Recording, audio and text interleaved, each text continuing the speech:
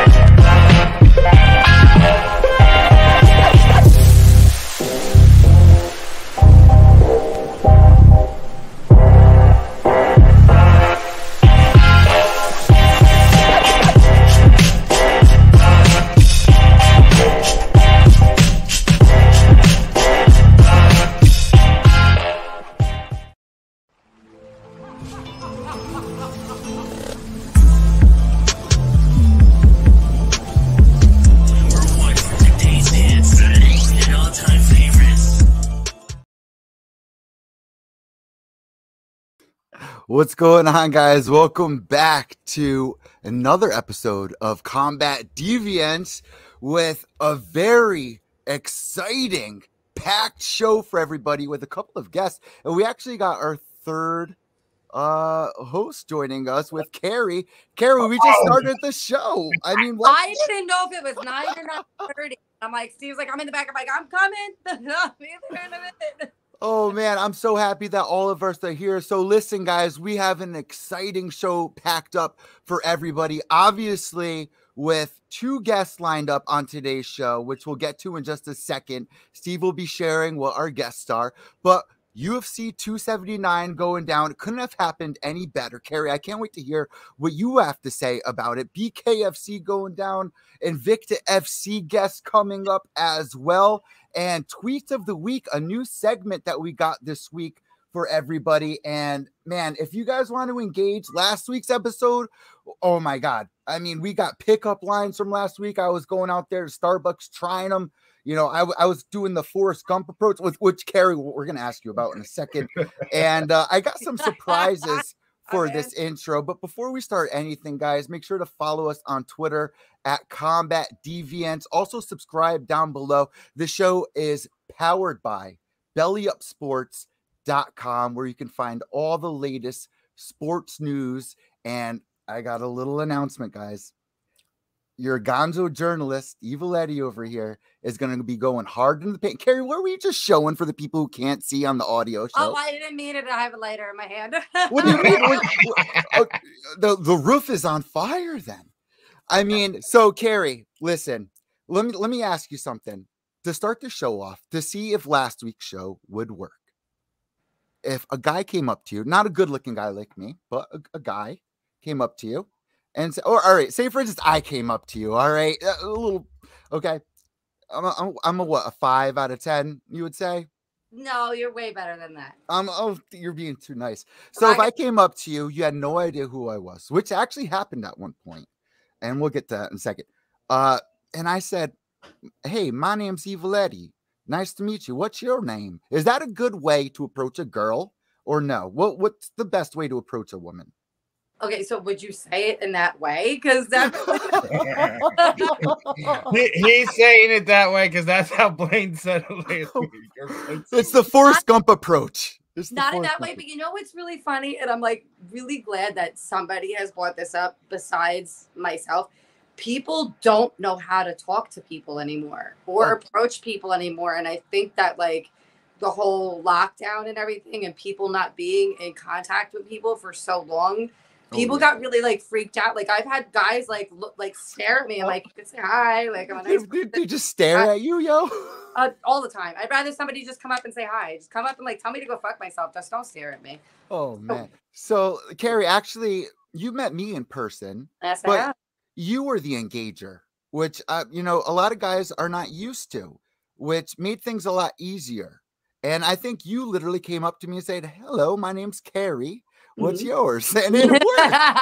It actually, you heard that, Steve? Do that. I really do. I rather, because like I can gauge when I want to talk to somebody or when somebody wants to, you know, talk to you.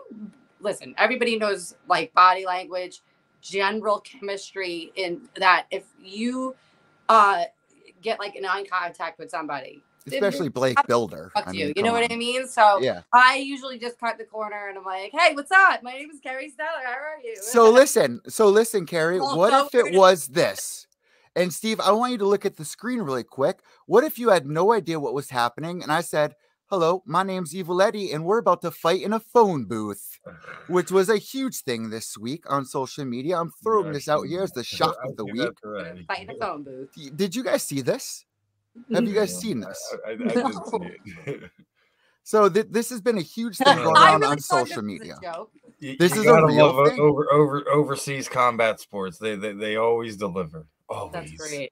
Not the podcast phone booth fighting, but actual phone booth fighting. They want a smaller octagon for more action. Well, you got a phone booth. This is just ridiculous. I mean, I've heard of slap boxing before, but this is crazy. I mean, where are we going with this one? But Steve, we got an exciting show lined up for everybody. We want to know what you guys think. You can comment and it will appear on the show. You can become a weekly member of Combat Deviants. But Steve, who do we have joining us on this episode? I mean, obviously, you know, we're gonna do some 279 post-mortem. You know, we got BKFC Heavyweight Bobo O'Bannon going to be joining us, and he's going to be taking on, welcoming to BKFC that the UFC veteran there, Mr. Big Ben Rothwell is going to be making his first foray in BKFC. Bobo's going to go choke. Going to meet him. That's going to be an interesting fight October 1st. I'm really looking forward to that main event too. You got Hero and Hunt too. That's going to be a fun one. But you know, Bobo's definitely going to be looking to make a statement. Where has Ben Rothwell been? Because you know he was going in. I remember some of my favorite years, Steve, were the go-go choke years. You guys remember the go-go choke years? He was going in there. He was beating everybody. Mm-hmm. Walking out to Phantom of the Opera, one of my absolute favorites.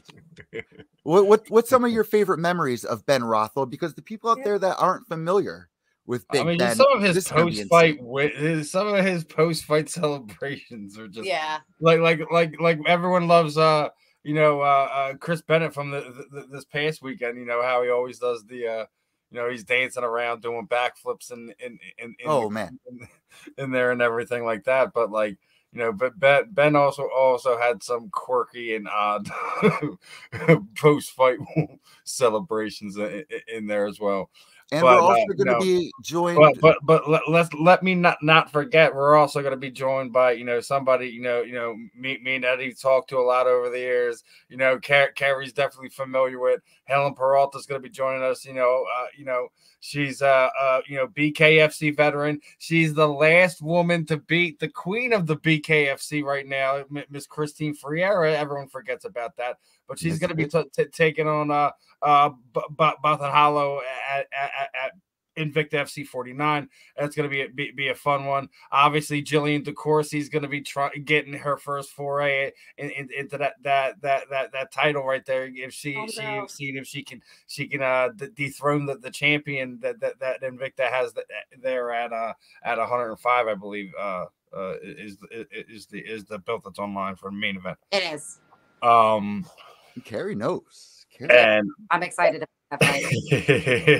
I know Carrie's excited about that one. That's going to be a fun one. I know who Jillian's been training with, and I know a lot of the girls that she's been training with, and I know a lot of the girls that have been down at Sarah's in Law, and you got a lot of 1FC girls over there and shit. So she's got some really heavy training partners, Caitlin Chukagi and everybody's on. It's great. Ooh. She should do really well. Yeah, I mean, Carrie, listen, we didn't get to hear what you thought of last week's event for UFC 279. Yeah, because it was obviously all madness. Obviously, we the live reaction we got from from Blake. Oh yeah, man, he was absolutely out of his mind. He was just mouth gaping. He didn't know what to do.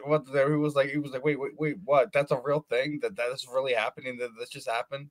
Because it happened so fast. I think the last time that happened was when Habib was supposed to fight a bunch of fighters. I was there. He ended up fighting Ally Quinta. That was the Ally Quinta fight. Yes. Right? In New York at the Barclays Center. Yeah. And I mean, that's when the dolly was thrown. Yes, unfortunately, that was like the most maddening card ever. Yeah. Does this top that, Carrie, or no? Oh, I No. don't. Just No. Dana said it was like the worst thing that happened in 22 years of him. I'm absolutely not. Especially when you go and everyone's seen the embedded stuff. Are you freaking kidding me? So I didn't get a chance to see two scuffles and bottles being thrown. Are you freaking kidding me? This is ridiculous. Worst thing that happened in 22 years. When the Conor McGregor thing happened, stop playing with me, Dana. Stop. Really? That was epic. Now there was a lot of rumors, Carrie, that this was maybe not rumors, but the MMA gods blessed us. This was a better card. Do you agree? Oh, 420%. I believe I just said the MMA gods were looking down on us. What do you think?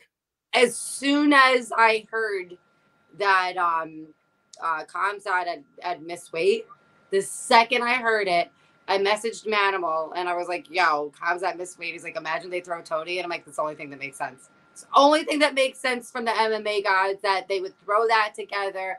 And I honestly thought they were going to boot Kamzat from the card.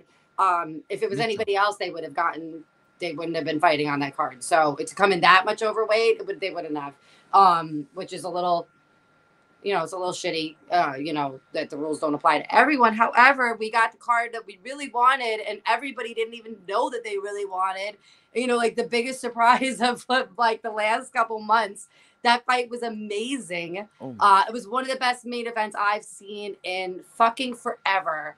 I called one fight wrong on the whole card, so I impressed myself. That's actually really impressive. And while you say that, Carrie, I'm glad that you actually gave that to us, because over here at Combat Deviants and BellyUpSports.com, we're going to be giving you guys our predictions for each fight card coming up. Now, Steve, that's not just the UFC. I mean, we have BKFC Invicta. This is a really heavy schedule. How are we going to work this out? What predictions are we going to be making? Obviously, the handful of us here are going to have some a little bit more verbiage, so we can so Eddie can get the graphics going up. So when we're talking about it, we can just see our picks up there. We don't, we don't have to run down every single fight and break down every single one of them, but obviously everyone can kind of see it. For our betting degenerates out there, they can make some bets. You just heard Carrie was almost perfect last week, and obviously this coming fight night should be interesting. Got a couple local guys on the card. Obviously, none of the local promotion media companies can cover it. You got Joey Body Bags Pfeiffer's on the card. You got my main Pac Sabs on the card. He's going to be doing his thing, man. Pat Passat. I'll continue to give the bigger conglomerate media companies crap until they give the local fighters the love they absolutely deserve. I don't want to jump ahead, but we are going to be previewing Corey Sanhagan versus Song. I mean, this card is absolutely a sleeper card, right? Yeah. Nobody's talking about it. I was just looked it up and said that. I'm like, how is nobody talking about this fucking? But I don't want to jump ahead yet. So I want to know what you guys have to say in the comments. You guys can engage right now on Combat Deviants here and be part of the show. And once we get to that segment, you guys can be part of all the engagement, all the excitement, along with all the interviews, which we had an amazing time last week. Now, I mean, for UFC 279, if we have to rate it, I mean, everyone wants to know a rating, guys. With Steve, out of 10 for a pay-per-view, if you have to pay $90, Carrie, if you have to pay $90, what do you? I mean, that's a lot of money to ask for. $15 per fight. So like that. Carrie, let's start with you. Out of 10, what do you give it? And guys, let us know in the comments. I mean, I loved it. I'd say a personal opinion. 8 You out of had to buy it, right? Like, come on. 8 You have out of to see it. 10. Would I have bought it? Yeah, but I actually went out and watched it. Oh, did you? Okay, Steve, stop, Steve. Steve, stop. Big no-no, right? For guys, especially. What? Dude, I freak out when I go out with everybody. Everyone's freaking out, telling me this about this fighter. And I go schizophrenic. I Buffalo literally Wild matter Wings. anymore. For everybody that's with me, but my sister laughed. She's like, you might as well just consider Kerry a fixture or just like not even with us. Cause I'm just like, I don't care. I'm like, because the second I get distracted, I'm like, what? I didn't see you distracted. I'm like, fuck you. Like, stop. You guys are fans. Stop it. So yeah, I try not to, but when I do, I just blinders. I mean, Carrie, you actually go to a lot of events. I do. Me and you have covered a lot of events. Steve goes to a lot of events, but like you said, and me and Steve have spoke about this so many times, it's so hard if you need to cover it and you have to pay attention or else everyone's on your back about everything. And you may have not noticed that the fight ended at 209. Did you guys notice that? That was insane, and I didn't notice that until after. And I was like, how fucking cool is that? Right. Steve, and I was just working on my guillotine the day before. I was so excited. I was like, we just did that. Look at you. All excited about all of the day this. Before, killing them. So I brought this up on last week's show, and everyone was really upset, Steve and Carrie. We didn't bring up our first memories and our favorite memories of Nate Diaz. What are they, guys? What are your first? I already said it. Well, I mean, it was the first time he gave the double bird flex flip off of the Kurt Pellegrino in New Jersey. I already said that was one of my favorite ones. Was that with the triangle?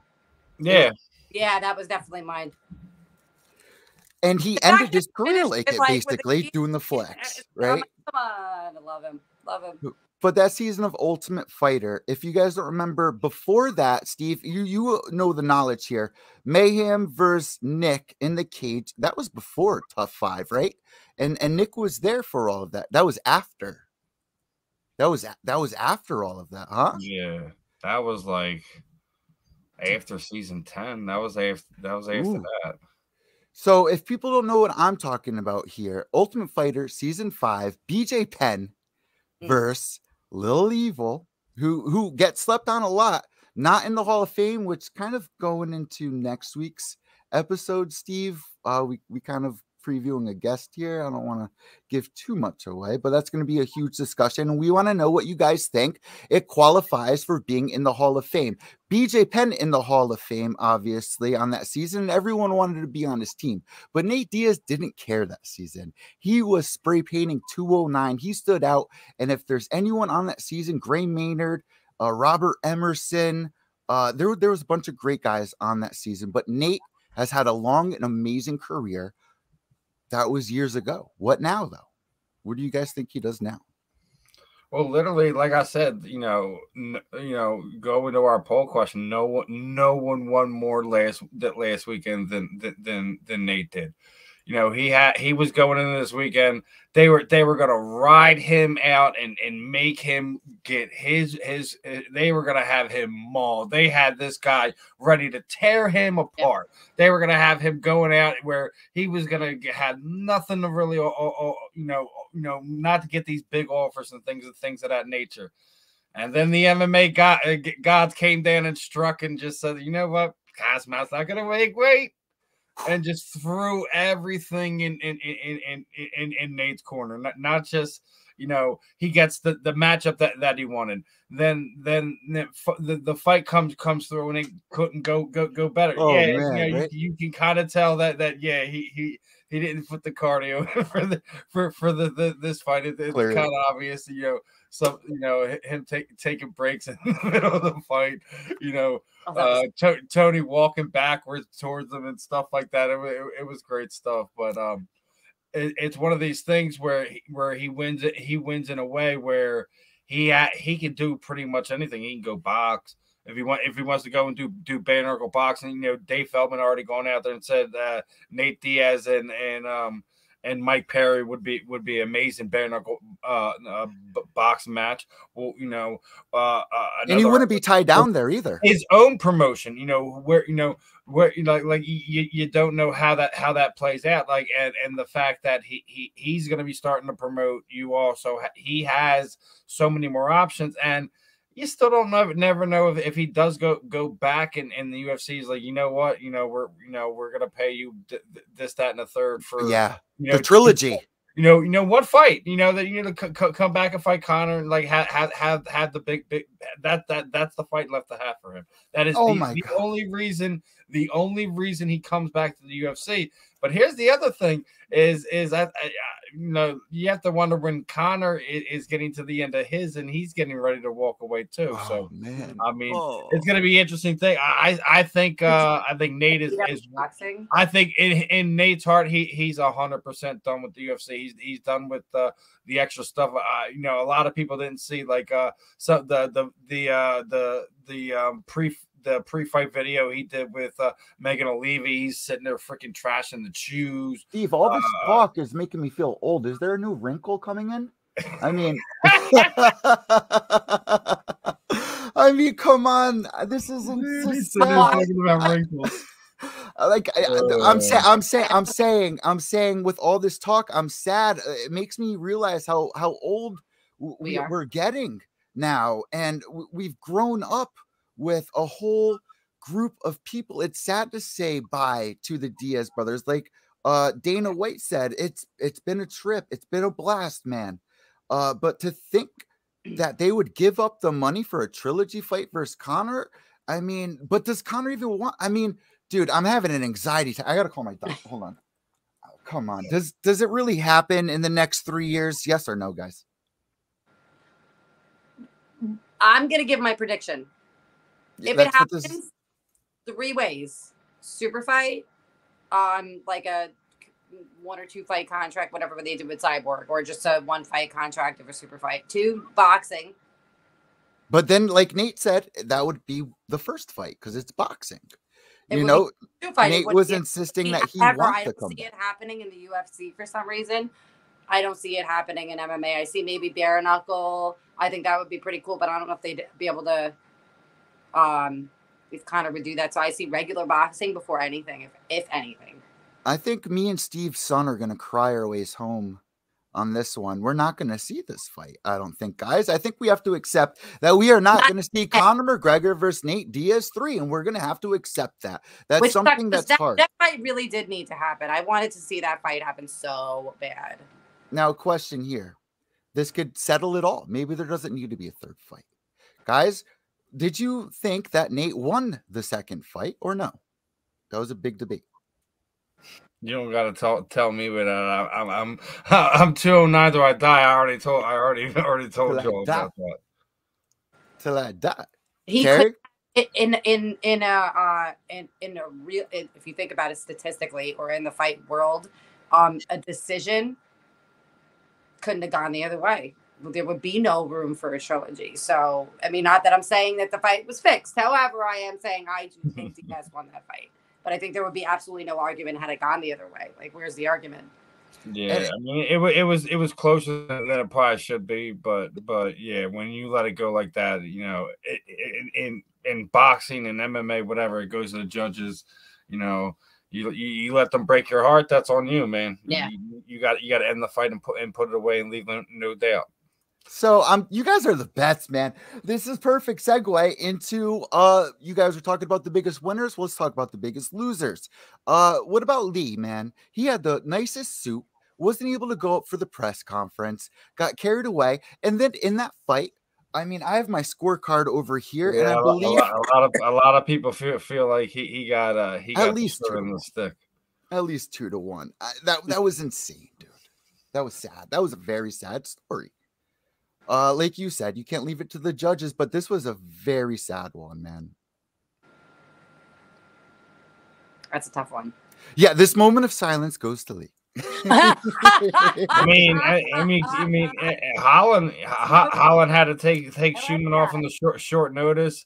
The fake glove tap and the quick submission. I actually brought that up. I don't know if I sent it to myself in time. I didn't, but there is, and I just tweeted it out on the Combat Deviants, and I'll share it if I didn't. Kevin Holland was just saying that this is Herb Dean's fault, that he's got bloodshot eyes, and Casey actually did an illegal move during that fight. Here it is right here. Kevin Holland, Herb Dean's fault. On to the next. How about that? And I don't know if you guys can see on my screen here, but it's showing like him grabbing the top part of the gloves. Yes, exactly. And it's you know, everyone's talking about the glove. You guys aren't gonna be able to see the glove tap, the fake glove tap, which was a huge thing going into this. But if you put it any other way, I think that fight would have gone just the same way. Yeah, I mean, I'm not sitting there taking anything from Shumenov whatsoever, but like it's, you know, also one of those things where he did kind of address it afterwards. It was like anything that happened when the bell rang is what happened. He was like, we touched gloves, you know, when they called us to the center. So, right, protect yourself at all times is what they say. I mean, it sucks, you know, that's part of the game, but you know. He's 110% playing up the villain role at this point in time. I don't care what anybody's saying. He's 100% playing the heel right now, and he doesn't care. I gotta say, Paulo Costa's 100% playing the baby face. I saw videos this week that Dana White does want him to move up in a weight class. Do you guys like that? I think he should. Yeah. Steve, why should? Where you're having doctors coming in and telling you you have to stop and stop the weight cut and you know you're having medical issues and things of that nature. Well, if it's a medical issue, then you need to stay at 185 pounds until doctor says it's okay for you to go down and and cut weight and get down to 170 pounds. You see other guys, who for most of their careers when they fight at at that weight, when they get out in the world, they're probably walking closer to 195, 200 pounds when they're walking around their natural weight. So, I always say it's better for guys to fight up than continue to deplete and hurt and kill yourself to get down to these weights. Stop, stop wasting everyone's time, your own time, other contenders, other fighters' times by just trying to push that envelope, like trying to be, the tough guy. Oh, I can make this. Listen, guys, you know what your body is capable of. You know what the limits are. So, I mean, for this, Carrie, the females especially. We're seeing today right now. I believe it was Aspen Ladd was having some issues with her weight. And they've been doing studies that girls hold on to more weight naturally because you guys are meant to carry children, which is very dangerous for women and for men as well. I mean, have you guys seen the cyborg videos of cutting weight? Oh, without a question. I mean, look, I can tell you from having been bajillion weight. I've been 105 pounds, 3 years ago, coming off all my shoulder injuries. And I mean, I was walking around at 105. I looked sickly skinny and it was terrible. And that's when I met Animal and he was like, we got to get you in better shape. Back in the day when I got sober, I came out of rehab at 135. I'm now 118 and I lost... I went from 22% body fat since I've been working out for the last 2 years with John to now I'm at 13.9 at 118. And how are you feeling? I'm like, well, I feel great, but it affects you as a woman, whether you want to believe it or not. It absolutely does. My schedule, everything's off now, dramatically because of that. So your body fat content does have a lot to do with that, especially there's now stuff right there. Here's somebody that actually doesn't have to really worry about cutting too much weight or sitting in a sauna for too long. He's like, I'm enjoying my food right now. He's sitting here eating nachos right now, and I gotta love it, man. We got our next guest joining us right here. BKFC Heavyweight Bobo O'Bannon, man. What's going on, my dude? Oh man, just loving life. How about y'all? Oh, Let me walk outside where the lighting's a little bit better here. I'm sorry. bro, you came up the whole video yourself, bro. I can't see anything around you anyway, man. Well, come on, my big old behind. Oh, 6'3", 1,487 pounds of me, huh? Good nut. Man. I mean, Bobo, thank you for joining us on this episode of Combat Deviants. We got an amazing lineup of questions for you here because we are big fans of you over here. I don't know if you know that, but man, awesome. I'm a big fan, man. I was raised with the Lord. I was named after, let me say this. I was named after my grandfather, who was a deacon at my church. I was raised to follow, and I one day would really like to be a deacon because, there's nothing better than preaching and making people feel better. When I'm having an anxiety attack, man, and I call somebody in my family and they say something that leaves me off where I don't feel right, it doesn't make sense. If somebody calls me, I have something to say to them that will leave them lifted, man. But with my own struggles, I may be able to preach, but I cannot follow sometimes. And I got to ask you, man, sometimes it's easy to preach, but how do you follow? Man, there's a little 1, 2, 3 method. I gotta count to 3 and hold my breath. Now, literally, I know that sounds stupid. That sounds stupid. Trust me, it sounds stupid whenever I say it, and I'm the one that does it. But I gotta hold my breath and count to 3 while I hold my breath for just a second. What that does is that keeps me from saying anything at all, because I'm not real smart, and sometimes I'm gonna tell you exactly the thought that's going through my brain. It may not really be how I feel. It might just be how I'm caught up in that moment at that time, and I'm fixing to blow your hair back.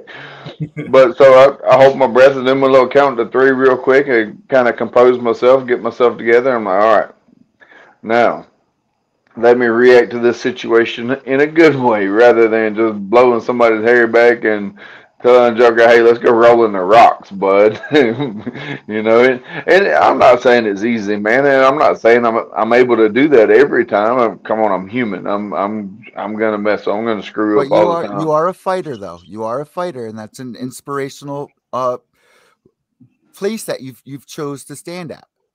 I want you to come on. And I got a question here. Come on. It's a difficult place to stand at, right? As a fighter, because you have your family watching you as you are sitting in front of a storm coming at you right now in the form of UFC's Ben Rothwell. And for your family, it may be really scary. To you, it may be really scary. How do you calm them? How do you calm yourself? How do you ensure full embodiment, full warmth, full make sure that everyone knows everything will be okay, especially if you have children or something? How do you go about that? Because it could be difficult for them. Well, baby girl is 4 years old. She'll be 5 in September. And we just let her know that, hey, daddy's going to wrestle with his friends. We're just sparring. We're boxing. We're just playing with one another, So that's how we get by with baby girl. My boy, my stepson, he loves it to death. He loves the fighting to death, and he gets to see all these pretty little pictures and gets to see the up close of it or whatever. Baby girl does too. I mean, just let baby girl know, hey, daddy's just playing with his friends. You're gonna get bumps and bruises and cuts and scrapes and scratches when you play with your friends sometimes, and ain't no big deal. You're just gonna put some medicine on your little bobos and keep on going. And that's how we deal with it there. I like that. My wife's a little more on a real level. She's the firecracker. It gets a little more real there. Especially, my wife has 20-something different, 26, 27 different diseases that they know about. A lot of these are intestinal diseases. stuff that messes her with her esophagus and her intestines, heart diseases. She's got a major heart disease. They did an experimental surgery for back when she had to fight to keep her alive till she turned 18. Hold on, that's probably just to mess me up. She's pulling in with the car, and the Bluetooth probably gonna jump. You running, bro? You running? You quick to run. You heard that thing from a mile away, Bobo. No, look, the Bluetooth will jump. What'll happen is, and it happens all the time. You know, see, that's what he's talking about. Oh, that's the jump, but we're used to that once he gets inside. Well, the trick to that, guys, in case you don't know, is shutting the Wi-Fi off and going off your service. Little evil Eddie hint right there. Yep. See there? I told you that car was gonna mess me all up. You went wrong, but quick. Can y'all hear me now? Yes. Oh, yeah, we can hear you loud. Here she is. Oh, goodness. What she got? She got your food. Hold on. Are we good now? Bobo, I love how you heard that from a mile away. See, that reminds me of this happens a lot. Yeah, they're crazy woman. This happens a lot whenever I'm training. I'll be out here. No, they got their food. They ain't no my food involved. Gosh darn. Bobo, getting back to that question, you were saying your wife deals with this. Whatever it was, he likes it. You can hear it. I could see the frustration when the wife pulls up now. You know, you're going to have this fight on October 1st. The days are ticking down. What is the stress level like in the house? If you can hear me right now, Bobo. Steve Carey, you can hear me, right? Yes. Yeah, we can hear you. All right, Bobo has been kidnapped. We don't know. Stand by. But Carey, can you understand this? Could you imagine dating a fighter? I mean, Carey, if I was dating you, I'd be freaking out. Carey, be careful. Steve, I know you go through it all the time. You don't even got to be doing anything, bro. You know, you don't even got to fight. I stay away from all of it. I have learned. But at some point, for a fighter, man, that's got to be really difficult. And for Bobo, you know, he really follows with the Lord. And oh, here he goes. He's coming back here. Bobo. And I love that. I love that he's got that in his name and stuff. That's right up my alley. Because nobody talks about God. Nobody talks about whatever. It's religion, spirituality. No, shit for it all the time. And I'm like, fuck y'all. I roll with you. It's a crazy thing because here's Bobo. Bobo, we were back. You're in a weight room. Are you safe, Bobo? Are you okay? Are you safe? He's good. I'm blinking twice. Then help. Then help. The big one is home. Good, and I'm in trouble. Look, I told y'all I went running from that vehicle. Every time me and Coach is outside training, we train up underneath the carport right there. I'll take you out there in a minute and show you the little setup, my little gym.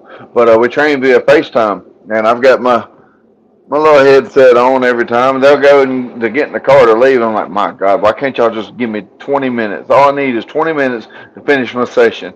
No, they go and they get in the car, and guess what? It connects straight to the car. Then it goes from me listening to Coach's instructions to them listening in the car as they're driving down the road, Coach instructing me. But, you know, one of them things of life that we deal with, I reckon. You know, not that big of a deal, but anyhow, that's why I took off running, and you seen what it did to me. You know what's funny though, Bobo? As you say that, everyone listening and all of us know exactly what you're talking about right now. So yeah, we're right there with you. What is the tension like in the house? Because you seem pretty laid back. Steve, are you Carey? Are you sensing? He seems pretty laid back right now. Mm-hmm.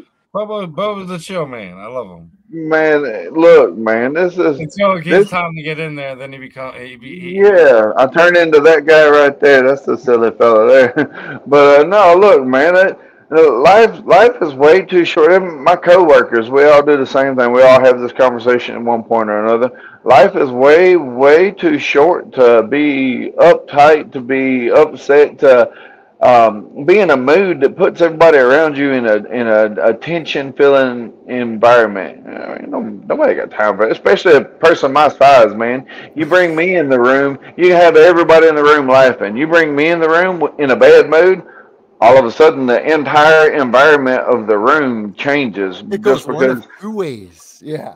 It goes yeah, one of two ways. yeah, just because this big guy's in a bad mood, now all of a sudden just the vibes he's putting off changes the mood of the entire room. There's 20 people in there. He just changed it because one big old sapsucker's in a bad mood. Man, I don't want to be like that. I want everybody around me to have fun. I have fun, but look, if you go out and you have a good time and just you having a good time, that's one thing. But if you can go out and have a good time and everybody around you is enjoying themselves too, oh, that's different. That's a different level of a good time there. Look, I'll put myself out a little bit to make sure that everybody around me is having a good time, man. That's when things is real fun, man. I got a personal question though. Come on. Are you ready for it? Come on. Ready. Me and Carrie and Steve were just talking about pickup lines. Last week we had Blake Builder who just got his UFC contract.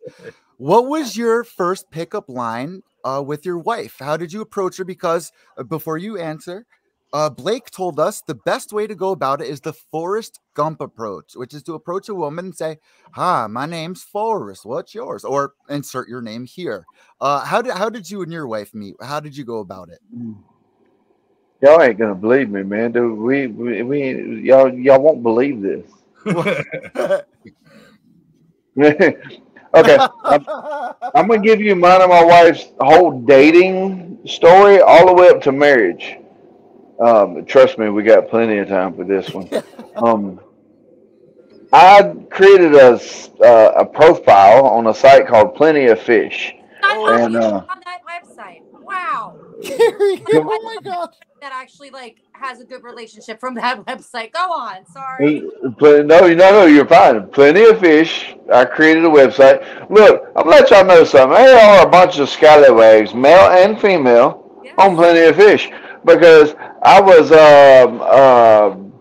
approached several different times on Plenty of Fish. Hey, me and my family's going to Orange Beach. I see you're in Bala Battery. It ain't 45 minutes away. Won't you come, if you got vacation, take vacation from work, I'll put you up in a different condo. I'll give you $150 a day to go and do what you want to do. Then at nighttime, after the family goes to sleep, I'll come stay with you. I'm like, that sounds amazing. Yeah, it does. But I'm not that guy. I'm sorry. Sometimes I wish I could have been. Maybe. I don't know. I'm seeing what it was like. I was never that guy. I just couldn't. I'm sorry. Say what you want to about me. I just couldn't do that. That wasn't my cup of tea, bud, and I wasn't taking a sip of yours either. So I just couldn't do it. Well, after I don't know a dozen different requests like this, like women, dude. I'm serious. I had so many women hit me up. Like, hey, look, I'm going out with some friends for a high school reunion this weekend. Come on. Do you off the rip tell them you're a fighter? Do you use a fighter profile pic of like, oh baby, I like it rough? Or what? No. What do you do? Clean cut? Look, man. So what do you do for a living? Me, I'm a gonzo journalist. I live through you guys. I look for inspiration. I look for the stories that bring people up. Without it, I'm literally bedridden. I feed off inspiration from inspirational stories. My mom had me on mushrooms, so that has to be something to do with it. But besides, I'm just an artist, an all around looking for positive. Time out. Stop. You are screwing my whole story up. My whole point. I can't make it now. You just screwed my life up. Thank you. My mom. Because now I know your answer to the question goes against what I'm trying to get at. But for a living, I'm a millwright. I'm a millwright for a living, a maintenance mechanic in a paper mill. I don't go to a woman right whenever I meet her, whenever I was in the dating scene, and try to be like, oh, I'm a millwright. You want to go out with me, I can fix stuff. Nobody care about that. I mean, Carrie, what would you think? Carrie, what would you think? What? You into that? if he approached you and said that, what's your response? Listen, a guy that can fucking do something for Yeah. himself and actually can work and make something with his hands and do stuff. Yeah, the fuck I'm into that. Do you want to know what I hear from half the time? Oh my God, these guys don't fucking. My mom tells me I'm not a real man if I can't do things around the house. I mean, well, but look, my whole point is I'm not going to come up to a woman and try to start, try to organically build something off of, hey, I'm a millwright, I'm a mechanic, I'm a welder. You're not going to go with any crap like that. So it's the same thing with fighting. It's just a way to make money is really all it is. So I'm not going to come up with that, hey, I'm a fighter. You can catch me on TV. No, nobody care about that, man. That's kind of gay a little bit if you ask me. I see what you're saying. So no, I wouldn't do any of that. But man, folks who get on there and these women just crazy, man. Oh my God, I was lean and mean and sex machine, I guess they thought. So I get all these different kind of offers. Bobo, come on. When you become the champ, you can't hide it. Don't tell me when you become the heavyweight champ, you're going to be able to hide this from anybody. You wouldn't be able to. Yeah, if you were a bachelor. Come on. Which is awesome that I'm very, which is awesome that I'm very happily married now. Very happy, and I'm perfectly fine with that. And it's, you don't have to worry about any of the scallywag stuff. I'm like all them games and whatever. Well, anyhow, so I seen all that, and I get on there one night, and I'm like, you know what? I'm fixing to delete this thing, man. It seems like all anybody wants to do is get together and rub belly buttons, and just kind of not, it's kind of not my thing. I gotta have something in common with you. We gotta have, a relationship, something to build off of. I don't want to just get together and just rub belly buttons together like that. No.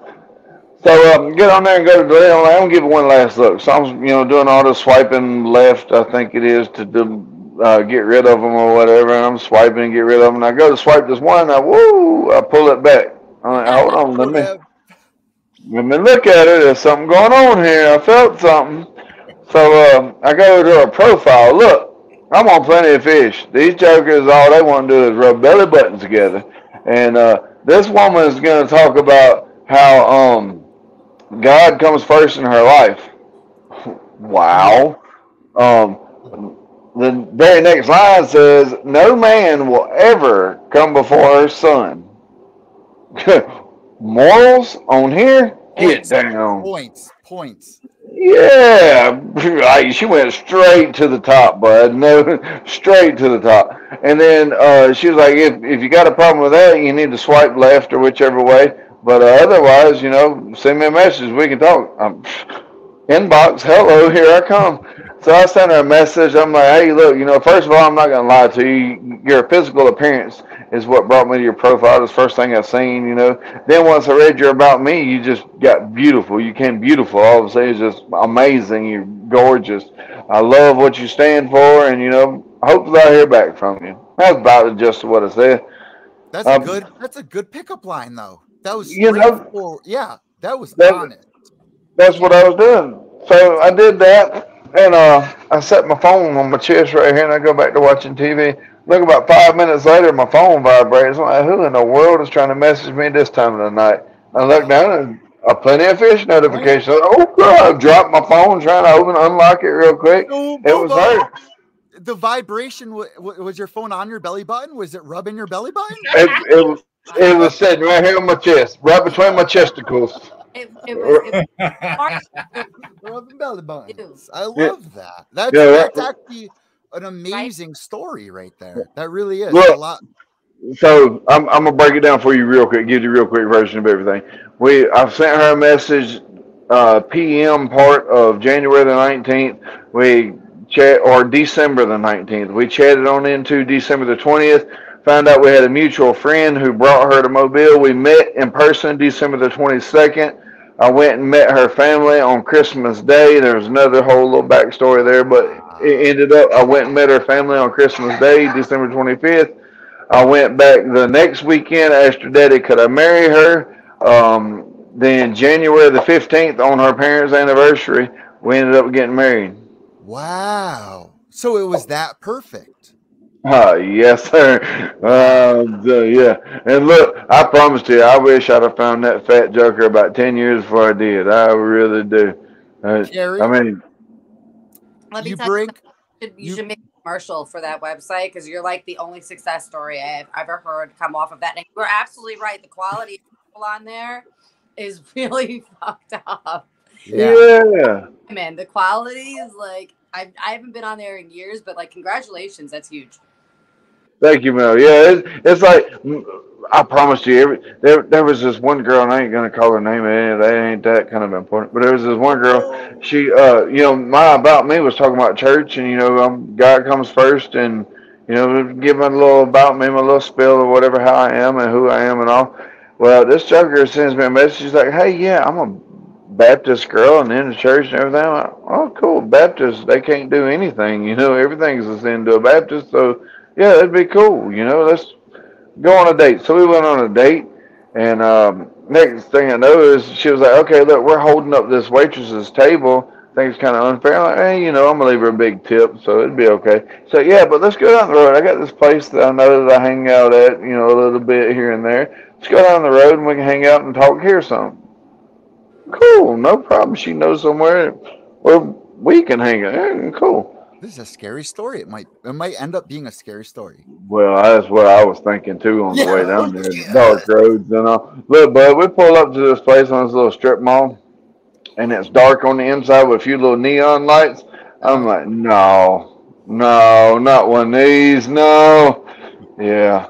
We go in there. Yeah, Look, you said yeah. Look, not only did we go into the bar there, You but said I already left my big tip. look, yeah. Look, as we're walking in, people is calling her by name. Oh. Yeah, I was like, oh, that. I'll see you later, Suhan. Yeah, that kind of Baptist. Oh. I already left my singles at the restaurant. Yeah, I don't want to come back here no more. So anyhow, we hung out, stayed, and we hung out a little bit or whatever. And I drink a beer too here and there, and I think I did have like half a beer, and I wasn't feeling it, bud. I'm sorry, I wasn't feeling it at all, and I was kind of yeah. She said, "Well, it was nice hanging out with you. Call me tomorrow." Yeah, sure. Sit by your phone and hold your breath, babe. As you get home and start crying in the shower. Yeah. Dude, I was like 55 minutes from home by the time we went to her little spot. Man, I'm like, got tears coming out my eyes all the way home. I'm like, they'll finally went on a date with one of these Plenty of Fish girls, one that seemed okay, and she just wasn't, and I screw that site. I'm finna go home and delete it. And so the next weekend, yeah, I went to go delete it and found my wife who was, look, so, funny story, all of about 7, we got married, 15 days after we met, something like that, something stupid like that. All of about 7 or 8 days after we met, she's like, "So what are we?" I was like, "Well, I'm a human. I think you're a human." It's kind of, yeah, that's the vibe I'm getting. I don't think you're an alien, but these days, who's to say? A belly button. Yeah, you do got a belly button. I saw your belly button. You want to rub on mine? The answer is no. Yeah. Tell us that that aliens don't have belly buttons. So that's how you know. Good point. I just want to know something we don't. Valid. That's an amazing story. That really is. This is going. Listen, I'm gonna rein us back in real fast. Come on. So, Bo, this fight, this is the fight that as soon as they announced Big Ben Rothwell was coming to your promotion, this is a fight that you gone on social media. You went told your aunt, your uncle, your aunt that this is the fight you wanted. What makes this fight the fight you wanted? Is it the name? Is it something about his style that you like and you just want to get in there and mix it up with this guy? What was it about this fight that intrigued you? Man, he's big. He's real big. He's real strong. He's got a big name. He likes to bang. I've watched his fights. I've watched plenty of his fights. He likes to get in there and he likes to bang. I like to bang. It's kind of a fun pastime for the both of us, it seems. I am also a man that likes to please the fans. You know, yeah, winning is cool, man, but I would rather lose an exciting fight than win a boring fight. And hands down, every day of the week. That's No, just and the I guys already on the know, truth. like, you're one of these guys. You don't say no to anybody. The last one out was Belcher, and it's kind of the well-known secret that he has his own special sauce, and that's not something Bo was like, shoot yourself up or whatever you want, bro.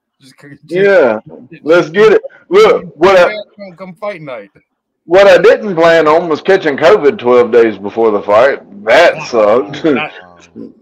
And But that's another thing. It just takes everything out of you, dude. Like the last few days, like that. Like people don't understand how that last the last handful of days getting the last few things right when you're battling something like that, and if you haven't had it, like, dude, it's almost like the worst cold you ever had times 1,000, and then your body is zapped completely. plus the flu.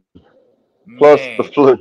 Yeah, but look, man, my coach, he's in Wales over there, and we're training on FaceTime, and he sees me having to stop and puke and hang up on him and go inside and use the bathroom and everything for about 2 weeks, 3 weeks for the fight. And he begged me to pull out. My wife begged me to pull out. I'm like, look, that's not something I do. I don't care if I know. If I know I'm finna go in and get the hell beat out of me because of whatever, I'm just gonna do it. My first fight, whenever I fought Troy Beats, I think it was like 7 days before the fight. I had to. Was chopping wood, and my axe went into my left foot, and I put some liquid stitch on it, put some tape around it, put 2 socks on, and like that night went and sparred with Chase Sherman over in Biloxi because I told him I was coming to spar with him, and I'm one. If I tell you I'm gonna do something, my gosh, hell or high water, I'm gonna do it. The ladies love you. The ladies love you. Yeah. Oh, good more. Thank you. Look, so I get over there and I got blood pouring all out of my boot onto the canvas over there, and they couldn't figure out where it's coming from. I was like, I think I got a pretty good idea. And so I leave straight from sparring, don't even go home and take a shower. I go straight to emergency room in Mobile and get 10 stitches put in my foot. And I think it was like 8 or 9 days later, go and fight Troy Beats. Still got 10 stitches in my foot. Still got trickles of blood coming on my boot, on my sock through my, with my boots at work.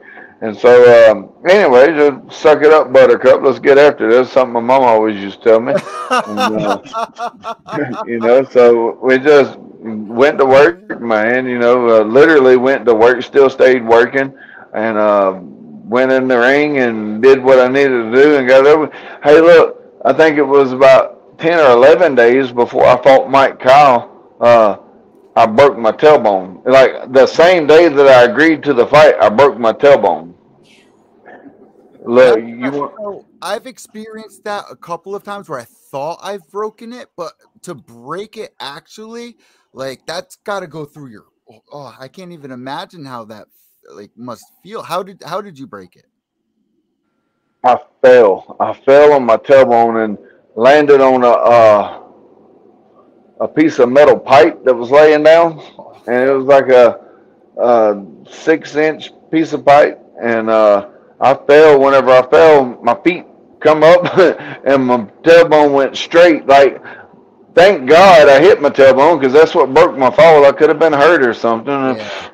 Idiot. Yeah, I landed straight on my tailbone. That's all that touched the pipe. Like it because my tailbone stopped me, then my butt cheeks come around and caught the pipe too. But it was all tailbone, man, and I broke the fire out that thing. Look, you want to talk about hurting? Like, I decided for about 45 seconds that it even hurt to breathe, so I just held my breath till I got lightheaded. It was bad, man. Sleeping on my belly, having a ride, the whole ride all the way down to Tampa or wherever we went to. I was switching butt cheeks the whole ride down there. Sweaty butt cheeks too. It's hot down there. You can believe that. It was hot, friggin' straining and trying to keep my tailbone from hurting, man. It hurt like crap. You find a lot of things in your belly button in the warm weather. I'll tell you that. Well, tell me. Ooh, I don't want Yeah. to talk about. I don't. Look, little known fact about me. I have an Audi. Yeah. Audi And I'm not Valley talking. Boy or a car? I'm not talking about the car. I'm broke. All All right. right, let's do a vote. Who? I got an Any. Who's got an Audi? Oh, man. 1-1. All right, Carrie and Steve, where are we at? We got to break this now. Carrie, you got an Any or Audi? Any. Any, Steve. Any. All right, Yeah, Bobo. see. Sorry. I'm a rare creature. Now, I'm a rare let creature. me ask you about the main event on the card you're on. You know, it's gonna be Mr. Hero. You know, he's getting his chance at the title, and we're also gonna get Mr. Lorenzo Hunt is defending. How do you see that fight playing out? Are you sticking around? Yes. I'm gonna be honest with you. I really like the both of them fellas. I really do. I like the both of them. Have had genuine conversations with the both of them, and genuinely like the both of them. It's one to where the way I see it, two of my buddies are going in there to fight. I hope they put on one heck of a fantastic show. I hope they both just beat the bloody stew out of one another, and I hope that the both of them leave the ring free of any serious injury. Yeah. Who wins, who loses, draw. Man, right. Yeah. I think they're really close. Like, you know, I know everyone's in love with Lorenzo's speed and his power, but man, Henry, man, he's got something special in him, man. Do you remember Quentin's first fight? Yeah, man, like everyone, everyone was dogging on him. Everyone was just like who's this dude? Yeah. Even in here, like it was just like he was a man on an island, man, and he's kind of earned his stripes over the past like year and a half or so, and kind of gotten in there and it's fought in some really tough guys and done really well. I mean, I'm really interested to see how this fight plays out. I want to see if he can work the inside game to nullify the power and just be able to do what he's been doing.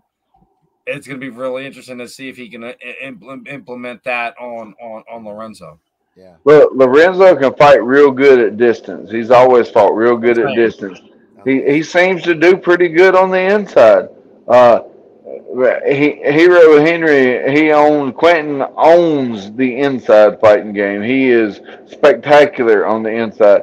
However, if you go back and watch the last few fights, his game at range has come a long ways too. He's come, gotten a tremendous amount better. How they implement their game plans for this one. It's gonna be a fun one for sure.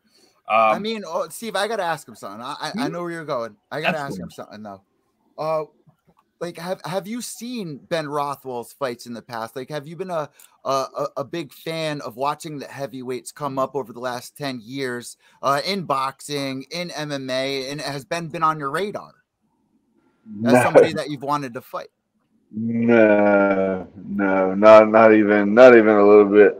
Look, man, I'm an idiot. And I'm just gonna go ahead and be honest with y'all. No, you're not, man. No, you're not. No, I am.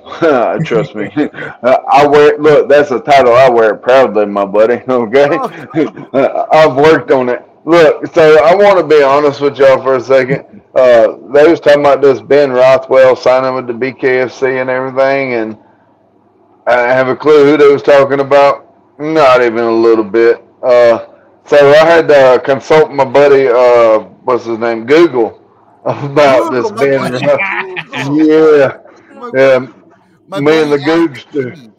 Yeah. Me and the Googster had a little conversation there real quick. Figuring out. Yeah. See, you know what it's about now. I'm digging old belly button there on Google. Yeah, and trying to figure out who this was. And then he sent me over to YouTube, and I got to see a little bit of him now. I'm like, oh, that looks fun, actually. let's have a go at that. So that's how all that came about. And man, look, like I said, I wear my little idiot title. I wear that kind of proudly. It's self-proclaimed too, by the way. I gave that to me. But my wife agrees with me, so there's that. Um, yeah, and but she's large, so like The she's like first step real is large. admitting the truth, right? The first Yeah, step.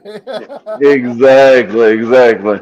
But like I say, her agreeing with me, and she loses blood circulation when she lets her neck hang down like that. All that skin up underneath there, all them rolls cuts off circulation to her brain. She kind of, anyhow, that's a story for a different day. Now, Bo, I know you like fighting in your backyard. I don't want to talk about Dave it. has been doing a whole lot of expansion and stuff. Like, we just seen another event in Thailand. We know they're going to go over to UK again soon. If you had to put a stamp on your passport to fight for BKFC, where's the one place you would want to go? Monroe? Anywhere in the UK, any as close to Wales as possible. My coach is Welsh, and he lives in close to Swansea, I think it is, over there. But if Coach had about 200 people reach out to him wanting to know if we was going to be on the London card. Yeah, that's where I was kind of going, because I know they just had London, and he said it went great, and they're gonna try to go back there immediately. So if you're victorious October 1st, win, lose or draw, obviously, you're gonna go out there and say, hey, next time you go over the pond and go to the UK. I want to go. I want to go. Yes, I do. Not to mention, like I said, Coach said he had a few hundred people reach out to him about wondering if we was going to be on the card, and they was wanting tickets. Like, he had some businesses reach out to him wanting front row tables, plural. I was like, my gosh, man. Okay. You need to make that happen, brother. Yeah. We could sell a bunch of tickets over there. We got a question from the chat here. So obviously, they want to know the information for the event. Where to tune in, and do you have a promo code for the coming event? Yes, I do, and I will get my wife to send it to you because I'm slightly I'm an idiot and I don't know how to find all that stuff. But I'll get my wife to send it to you after the interview here. Maybe we'll post it on comments or something. We'll definitely put it in the description for sure. Beautiful. Bobo, you say you want to go over to the UK, but if you're anything like me, man, I am petrified to get on an airplane, man. Are you used to flying? I wouldn't say I'm used to flying. I was called one Monday while I was at work, wanting to know would I come into a Friday night fight. It was actually that particular Friday night. It was down in Fort Lauderdale. So Monday at work, I'm just a regular employee. Then all of a sudden, Wednesday, I'm having to get on an airplane to fly down to Fort Lauderdale, Florida. And then another occasion, I flew out to Worley, Idaho. And, back and forth from there. And we had to actually land in Spokane, Washington, and be shuttle bus back to the casino in Worley there, the Coeur d'Alene Casino. But, I have flown before. I'm not opposed to it. It's not like... You remember that name so well, the Coeur d'Alene Casino. Did you lose a lot of money there? So you remembered that very well, like it haunts you or something. I was beating the evermore piss out of a guy named Skylar Anderson and just beating him relentlessly.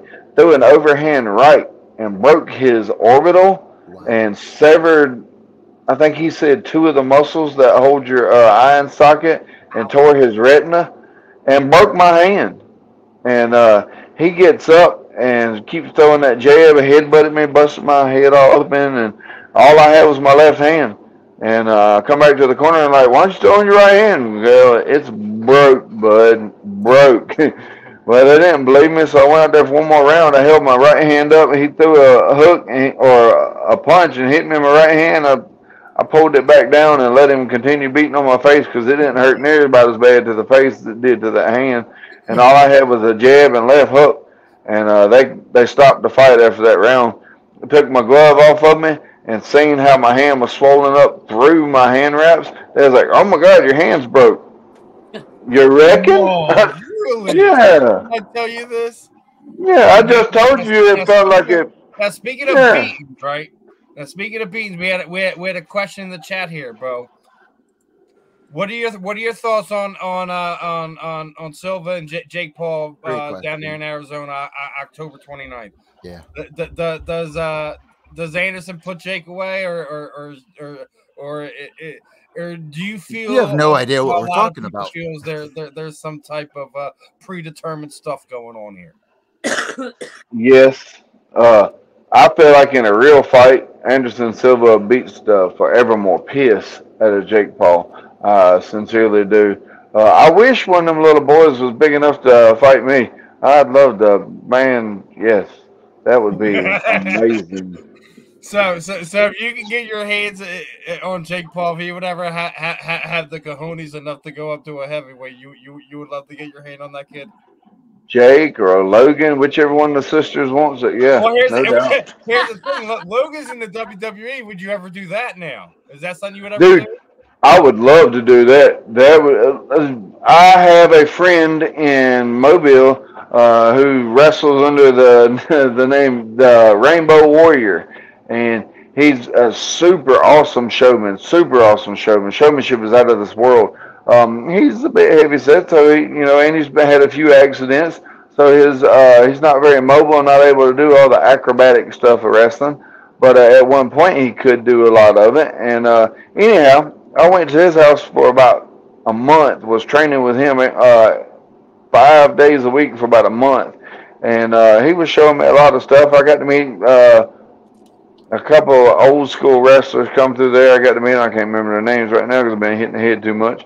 But and I was actually going to do it. Was training for it. Was loving it, man. That joker picked me up and slammed the piss out of me, and it was like the coolest thing in the world, I thought.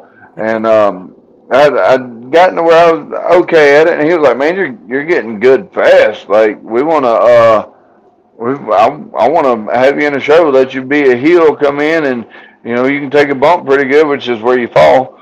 And he said, "We'll bring you in there, have you in a full mask, full body suit, and let somebody beat the piss out of you." I was like, "Well, that sounds fun, I reckon." And I was gonna do it, but then I got offered a professional boxing match for like 10 times what I was gonna make in that wrestling show, 20 times what I was gonna make in that wrestling show. So I was like, "Yeah, sorry, I got to go throw my hands again, bud." Oh man, that's. I would love to see that. You never know, bro. You could probably get connected with some of these bigger things, and maybe get like on NXT and wind up getting a chance to do something and get into the WWE. You never know. Bobo, man, it would be awesome. I want you to knock out all of my heroes, man. I want you to be my new hero. Come on. I want you to knock out Big Ben. I want you to that makes two of us at least. I want you to go in there. I want you to be the Predator to Mark's Hunt. All right? I want you. Look, hold on. You know how fun of a fight that would be? I know. That would be a very fun fight. Mark Hunt and Bobo? Oh, my gosh. That would be amazing. After you get the knockout, I really hope to see you go in there and call for that, because at this day and age, that's what fighters need to do. And you have the voice, right. you have the persona. You see Mike Perry calling this person out, that person out. Yeah, man, Perry's not real like Bobo. Bobo is like a real dude. Hello, I punch the time clock every day, bud. Every day. Look. So I got to thinking about it, man. This whole little call out and what you're gonna say when they interview you after you beat the piss out of Rothwell and all that jazz and everything. And I don't know, man. There's some other little fella they had signed on here recently. Ain't heard of him having a fight, so might as well say his name while I'm in there. Oh, who are we referring to here, Steve? The old Hardy buddy. What's his name? Dan. no. Is it Dan Hardy or Greg Hardy or? Oh, Greg Greg Hardy. Hardy. Yeah, Oh, he's in the. Greg Hardy? Yeah, he's in there now. Let's Yeah. get The that woman beater going. used to be the Dallas Cowboy. Oh, I that love Yeah. UFC and all that stuff. Yeah, yeah. Yeah. Carrie, That. Carrie, right? Hmm? That's Carrie, right? You would love to see that. Oh, I'd love to see you fuck him up. 420%. I didn't like when they signed him to UFC. I just don't like. Apart from the fact that I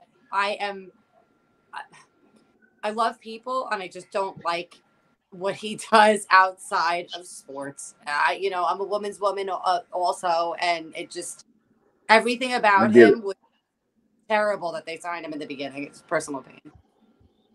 I get it. I've heard Bobo, stories. can I ask you something though? Anything. I'm an open book. I've been really guilty throughout my life of a lot of bad things I've done.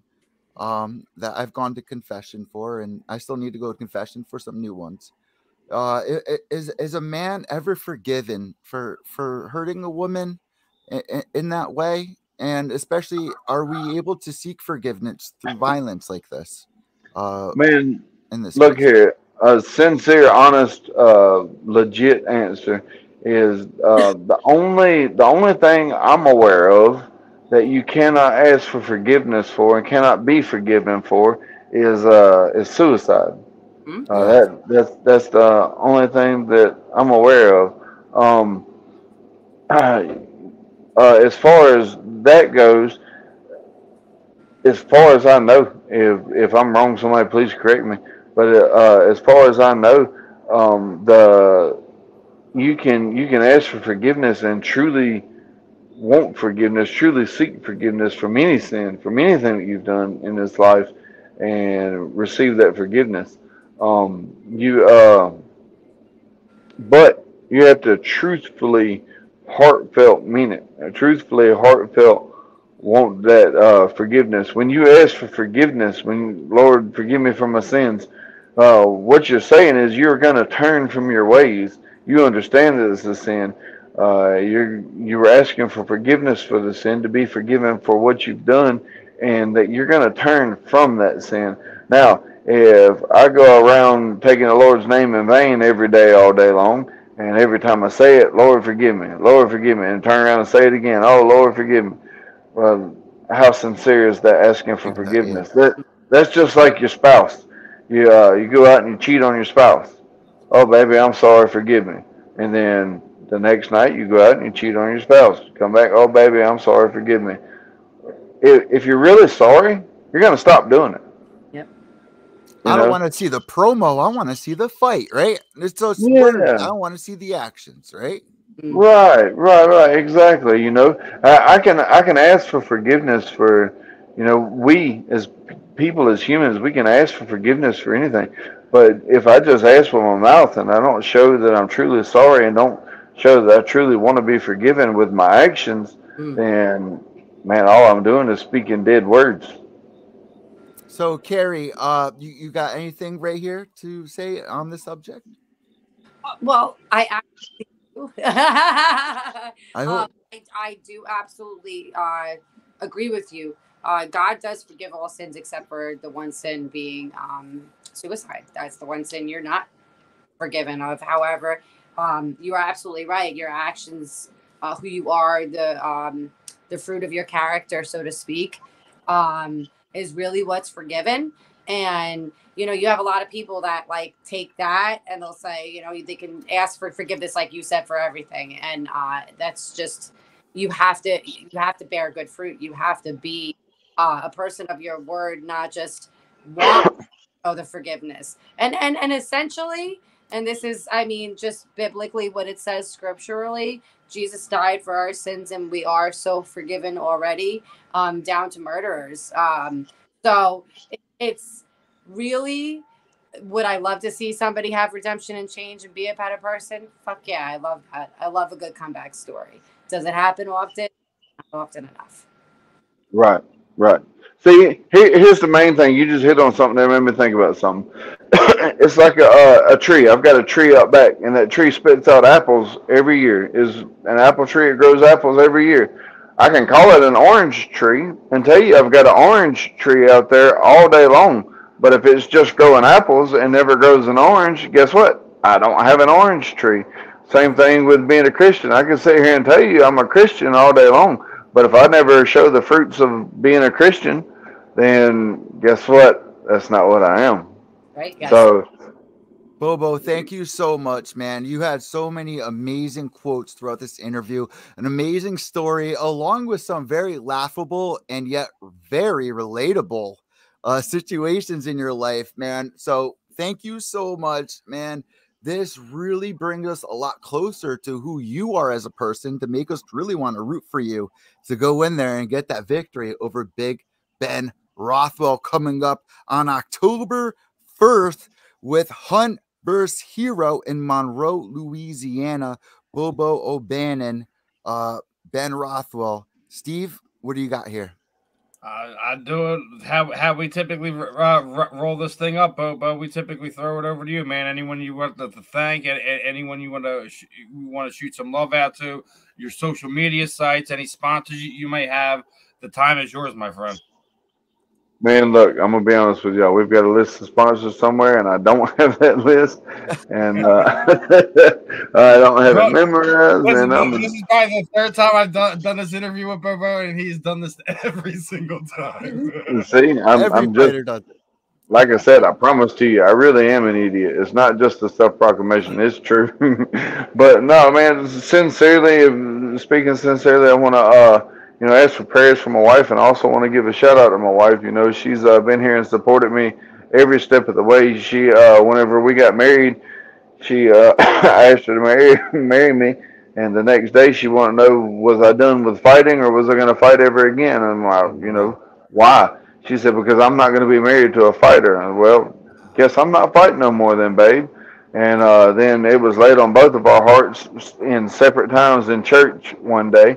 And, I kind of pushed it away and tried to ignore it. And then she come to me and said something to me about it. And so, it's just meant to be. So I just want to, give a shout out to my wife and thank her for supporting me every step of the way.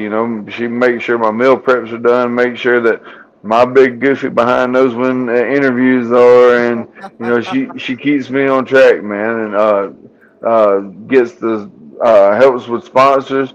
We've got Vince Anderson on the management team. They started a whole new management company, and he's helping with sponsors and helping take some of the headache off her with other things. And I'm thankful, man. I've got a good team in my corner here. I've got like I say, at least two great people, my wife and Vince. And I'm blessed. I'm very blessed. I'm blessed that even have the opportunity and the help for my big goofy behind to still get in the ring and do this thing, man. What a success story from Plenty of Fish, though. Come on. Come on. Belly button. Either way, Bo, we always wish you the best of skill, man. Hopefully you get out there, you get that big win you were asking for, you were looking for, and you get to the next big fight. And hopefully they can deliver the wish. You can get over the pond, you can get over to the UK, so you can actually have your coach there in your corner. I think if you do get that wish, you'll probably fly out there early, if I won't be mistaken, right? Come on. I'm sure hoping so. I'm sure hoping at least a couple of weeks early, train with coach for a bit. Baby. All right. But look, Rick, the time. David Lane. Who made these? See, this is him asking. Look, I'm sorry. I gotta get some love. My shirt, man. Somebody made me the shirt, and it's got the little Jesus on the back. I don't know if you can see it there or not. I'm my goofy behind trying to show you stuff. My house. Yeah, welcome to my house from New Breed and Jesse Howard walking out with me, and got the John 3:16 on it. Got the cross, little blood spatter there. Got the bare knuckle there. So, give a big shout out to them for making it for me. Jamie Werman, I think it was. But, yeah, look, thank y'all. Thank y'all for having me on. I hope I ain't too goofy. Hope at least made a halfway decent show. Thanks for your time. we'll definitely do this again for the next one, my friend. Yes, sir. Y'all have a blessed one. John 316. I'm gonna look that up right now. So thank you. Come on. All right, Bobo. I love you, brother. All right. All right, All right, guys. everyone. That was BKFC Heavyweight Bobo O'Bannon. He's always he's a character. I love him. He is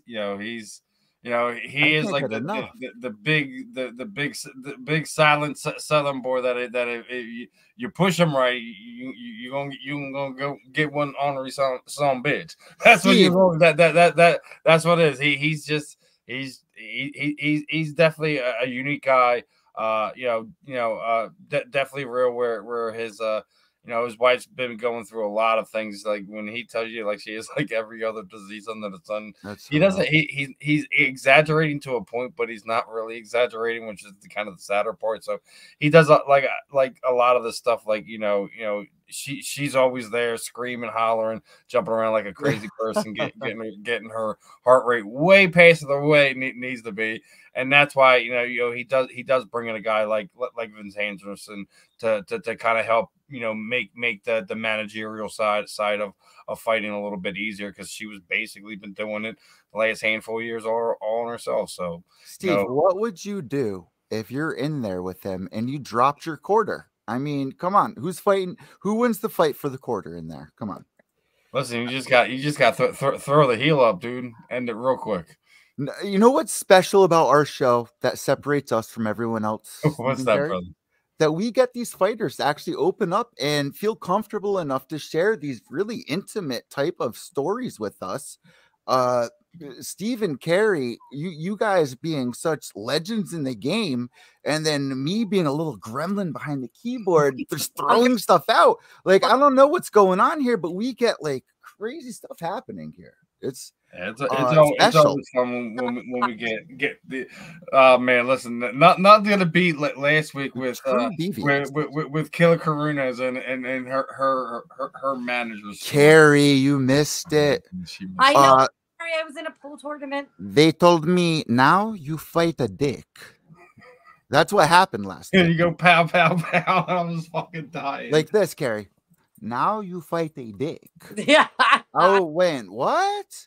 She was serious too, because we were talking about fighting, right? And waiting to relieve yourself sexually before or after, and waiting till after. And she was like, my coach telling me now you fight a dick after the fight. And we were whoa, we were totally thrown off by that. We couldn't believe what happened, man. I love it. Let's talk a little bit about what you were doing, Carrie. What were you up to? I was actually going to quickly quote John 3:16 for you. Oh, okay, awesome. Oh yeah, that's for God so loved the world that he gave his one and only son, whoever believes in him shall not perish but shall have eternal life. Wow. Yeah, mine's 8:12. That's my favorite. Oh, you have one. We actually have Helen calling in. So how about that, Carrie? Why don't you lead us in with this? Are you comfortable with that here? We got Helen Peralta calling in from Invicta FC as a flyweight, and she's slated to return September 28th versus Poliana Botelho. If you guys can stumble over that after last season on Ultimate Fighter. Carrie, why don't we lead you in here? All right. What's up, Helen? What up? We got Showtime. Welcome to Combat Deviants, Helen. How you doing tonight? Good. A little worn out, but expected. I had 2 sparring sessions today. So there was 7 rounds this morning, and then 8 more rounds this afternoon. It's like Shark Tank style this afternoon, and yeah. I got to ask you something right off the rip, though. Is there a sign yet over the gym, or we got no sign yet? Is there a sign over the gym? The one in Fairfield? Yeah, over at Ground Zero. No, there's no sign yet. It's like a Fight Club. You need to know where you're going. Yeah, exactly. So obviously everyone here knows who you are. You really don't got to introduce yourself. We don't need any big warm-ups. I mean, you are such a star. Do you even realize it yet, or are you really not aware of it? Does this season of Ultimate Fighter not even seem like 10 years ago, if I was on Ultimate Fighter, man, if I was on that season with Ronda, does it not even seem real yet? Does it seem like there's so much more? You've barely even scratched it. How are you feeling right now? What's going on? I don't really feel like a superstar, I'll tell you that. I feel like I'm a starving artist. The Ultimate Fighter, I mean, it's all right. They really fell short when it came to the editing. I think they did a terrible job. They kind of made it one of my least favorite seasons of the Ultimate Fighter. Even though I'm in it, I had to skip some of it because it looked like they hired someone last minute and gave them all these hours and hours of footage, and they just picked up whatever. Because I'm telling you, it was not boring in the house. Whoever edited is an idiot. I mean, so happy for you. They left out anything that was worth watching. I was falling asleep to some of it. I was like, oh my God, I can't. And then, I always had the hope. I'm like, maybe they're going to put this here. Maybe they're going to put this there. They didn't follow like the timeline. They were just putting things wherever they wanted. So some things were completely out of context. It's like, what are you talking about? Yeah, I'm getting drunk after you already told me I lost a fight that I won. And at the end of the show, and then you switching it and putting it at the beginning to make it look like I'm doing that straight from the go, when it's not true. I cut way for fights I didn't have as backup. They didn't even show that because at least it would have let promoters know that I was there to fight. I mean, there were so many TV-worthy moments in the house, and they just left it out. It was very weird. I mean, I know that ESPN is owned by Disney, and they have to sanitize it a little bit, but it was they butchered that season. It was horrible. It was really bad. What one of the reasons why a lot of people have been turned off for Tough is because of the editing, where you're not the only person that's been saying that over the past handful of seasons that the editing's been bad. They haven't really been actually showing some of the stuff that's been going on in the house that actually is why a lot of people are kind of tuning out. Where I also feel that why Dana's been kind of pushing these Contender Series more is because I think he's trying to phase out Tough. That's just my personal opinion. I think you're right. He's contractually obligated to still do Tough right now, but he's trying to end it. Yeah, I think he's like emotionally invested because Tough did save the UFC at one point, but Dana was not happy with them either. They were not happy with our conditions in the house. It was the most boring house I ever seen. I could have stayed at an Airbnb. Wow. I had a better time. There was nothing glamorous about that house. It was boring as fuck. Nothing was hot. The bathtub wasn't hot. The sauna wasn't hot. The pool we were using as cold plunges. We had nothing, no recovery, no access to the Performance Institute, no access to anything. I mean, it was crazy. The very last day, Dana found out that they didn't even heat up the pool for us. Wow. And he was like, "Wow, guys, you suck." I'm like, "This might be your last season." And I was like, "Yeah, Dana, like seriously, what the fuck?"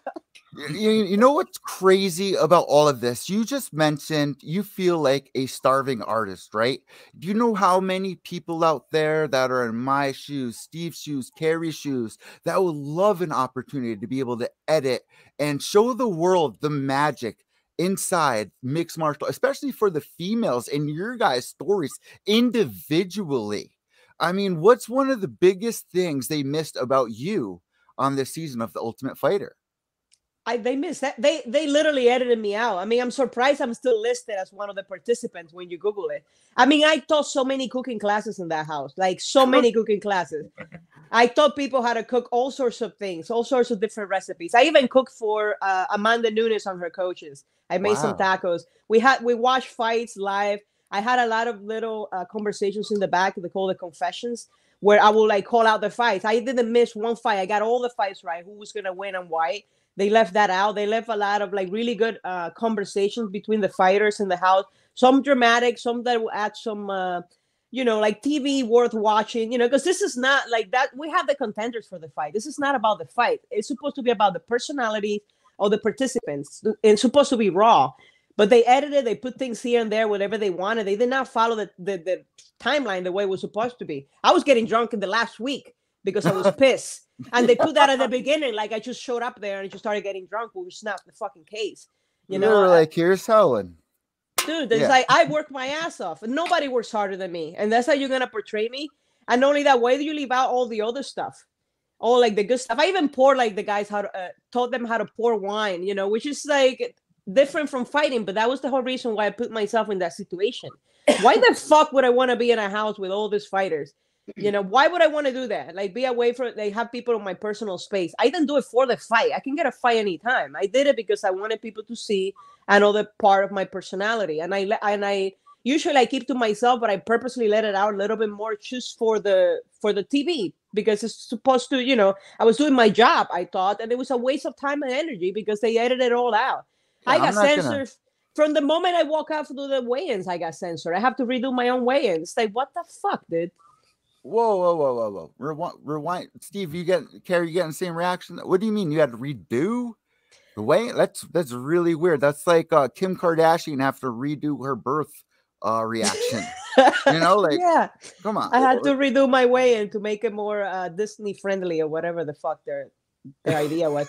There was nothing wrong with it. Like, there was no hot water in the house, and I always come out with my fight shorts and a bra like a fighter. I don't go out there in lingerie. It's not my personality, and I portray myself as a fighter. Well, I had dinner the night before because I don't cut weight for 125, and I woke up half a pound over. So I'm like, oh, I go turn on the hot water, and the hot water is not hot. The bathtub is not working. The sauna is not working. So Helen, you're just complaining now. You're from Iowa. You love cold water. Come on. But I needed to. Sometimes you need. At some point in time, you're going to need hot water when you're in the middle of the fight situation, when you're trying to cut weight, you're trying to recover, etc. Yeah. So I couldn't cut the half a pound. So I came out, like, realized my bra weighed half a pound. So I put tape over my nipples, and I came out to the weigh-in because I needed to make weight. And then they made me redo the whole thing. But I had the same amount of covering that my opponent had, which is, this girls always wear this tiny little bra that barely cover their boobs. So I did the same with tape, and then they censored me and they had me do the weigh-in again. That's absolutely rough. Coming out in an experience where you should feel like, oh my God, this is my moment. Like, if ESPN contacted me or like, we're going through journalists to be the next to be a commentator on Invicta FC with TJ DeSantis, I'd be like, oh my, all excited. And then they cut me out because this and that. Man, I would feel so hurt about that. But that isn't really your case, Helen, because you're such a bigger star than what the Ultimate Fighter really had to present to you. I feel. Carrie and Steve, do you agree with me here that she's bigger than what the Ultimate Fighter really had to give to her? I knew her way before. Well, I mean, at the same point in time, that's why she went out for the seasons, is for the benefits for being on the Ultimate Fighter. I wasted half a year. Then they wouldn't let me fight, and I even won that contract. The contract for Tough is the worst contract in the UFC. It does not have an out clause, and I'm so glad I'm not in it. Like, some people, like 15 and 15. It's way less than that, and it's not even the money. It's like there's not an end date, like all the new contracts have. And I'm very good with contracts. So when I saw it, I thought they would make you sign the contract at the end of the show. They make you sign the contract at the beginning of the show in case you win, so you're already tied up. And even if coming in as the loser of the Ultimate Fighter, the contract is even worse. So when some people are like, you should be in the UFC, I'm like, dude, I dodged a bullet. I will be in the UFC, just not through that fucking contract, and I'm so glad that I'm not. That was not in the finale. It all worked itself out. I just felt like I lost some time where I could have been fighting, because even after the season was over, we would finish filming. I could not compete. Yeah, you're through the contract. You cannot fight until after the finale airs. A lot of people don't know that. Yeah, wow. Which you actually do have an upcoming fight. He's right. Why a lot of people they don't want to go through the Ultimate Fighter if you're going to try to get to the UFC. Everyone would rather just get signed straight up or go through the Contender Series because for the most part, like, it's not the same. Okay, you can have your manager like negotiate a contract at that point in time. Yeah, and not only that, like, you coming into the UFC anywhere that's not the Ultimate Fighter, you're coming in with a better contract. That's, I knew that going in. I just thought that I will only have to sign the contract if I won, and I thought I was going to be the only fighter to win the Ultimate Fighter and not sign the contract. But I didn't know they make you sign right away, and I didn't win the show, so it is what it is. But I don't see as what people think. It was just like, oh, this is amazing. You're in the Ultimate Fighter. I'm like, no, dude, you know what's amazing? I'm Helen fucking Peralta. That's amazing. The Ultimate Fighter can fuck off.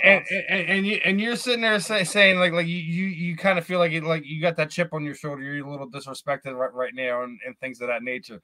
Now, as we were doing the intro, I was looking back, like, you're the last person to also beat Christine Ferreira, who's kind of be the queen of BKFC right now. if she's looking for bigger fights, is that something you would entertain, taking a step away from MMA at the point in time, or do you want to concentrate on MMA and see where this is going to go for right now? I'm not the last person to beat Christine. I'm the only person to beat Christine in bare knuckle. That's like a huge differentiation. And yes, I did make it clear. I commented. I let them know I wanted to do it. I know they're all about views and flashing tits after and all this WWE stuff. I don't know how to do any of that stuff, but I can fight. So if they want a real fight give the champion a real challenge, I'm open for it. I think I want to do it as a fan mostly, because I love the first fight so much. And I also feel like Christine has grown so much and she's so much better now. I think she deserves the opportunity to show the world that she's the best. So if, by putting together a rematch, you're not only to satisfy me as a fan or the fan that want to see the fight, you're also showing respect for your champion by giving her the opportunity to get that back, that one back. It was a close fight, and I think she deserves a rematch. I agree. I think that you guys should be able to run that back. I agree that also with the fact that they're kind of going in a different direction with their women's division, even with who they've matched her up with over the past handful of times. Nothing against Britain. We already know that she was fighting above her weight class at that point in time, and I don't know why Taylor Starling was in there. I think that thing she's got a lot of followers. I think that whole thing was manufactured. Her taking her belt, the whole thing, it felt forced to me. Nothing against Taylor or anything like that. It just felt like they were forcing that entire situation on us, that entire fight, everything. It was orchestrated. They literally put the cameras in place. You called a friend to make this happen because people like that WWE bullshit. And you know what? There's a space for it. And if it makes money, it makes sense. You can have your little charade going on, but have the real fights too. I actually love watching these girls that have no skills that come out there half naked. Love them, violence and sex together. It's totally my jam. I'm all pro it. I'll like all of their pictures and videos and whatever, and I'll follow their page. Yeah, I'm definitely part of the problem in that case. But also, start calling you Helen the Problem Peralta. And that's it. We found our new nickname. I'm part of the problem. I know this, but we also deserve to have real fights. Real competition. All these promoters, they want to promote boobs and nice bodies. That's lazy. You're trying to promote something that can promote itself. How about you promote the fighters that need promoting?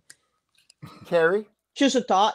No, she's absolutely right. I mean, everybody. Nail on the head, like everywhere. Those are boobs, and let's put these nails out. They're there. Yeah.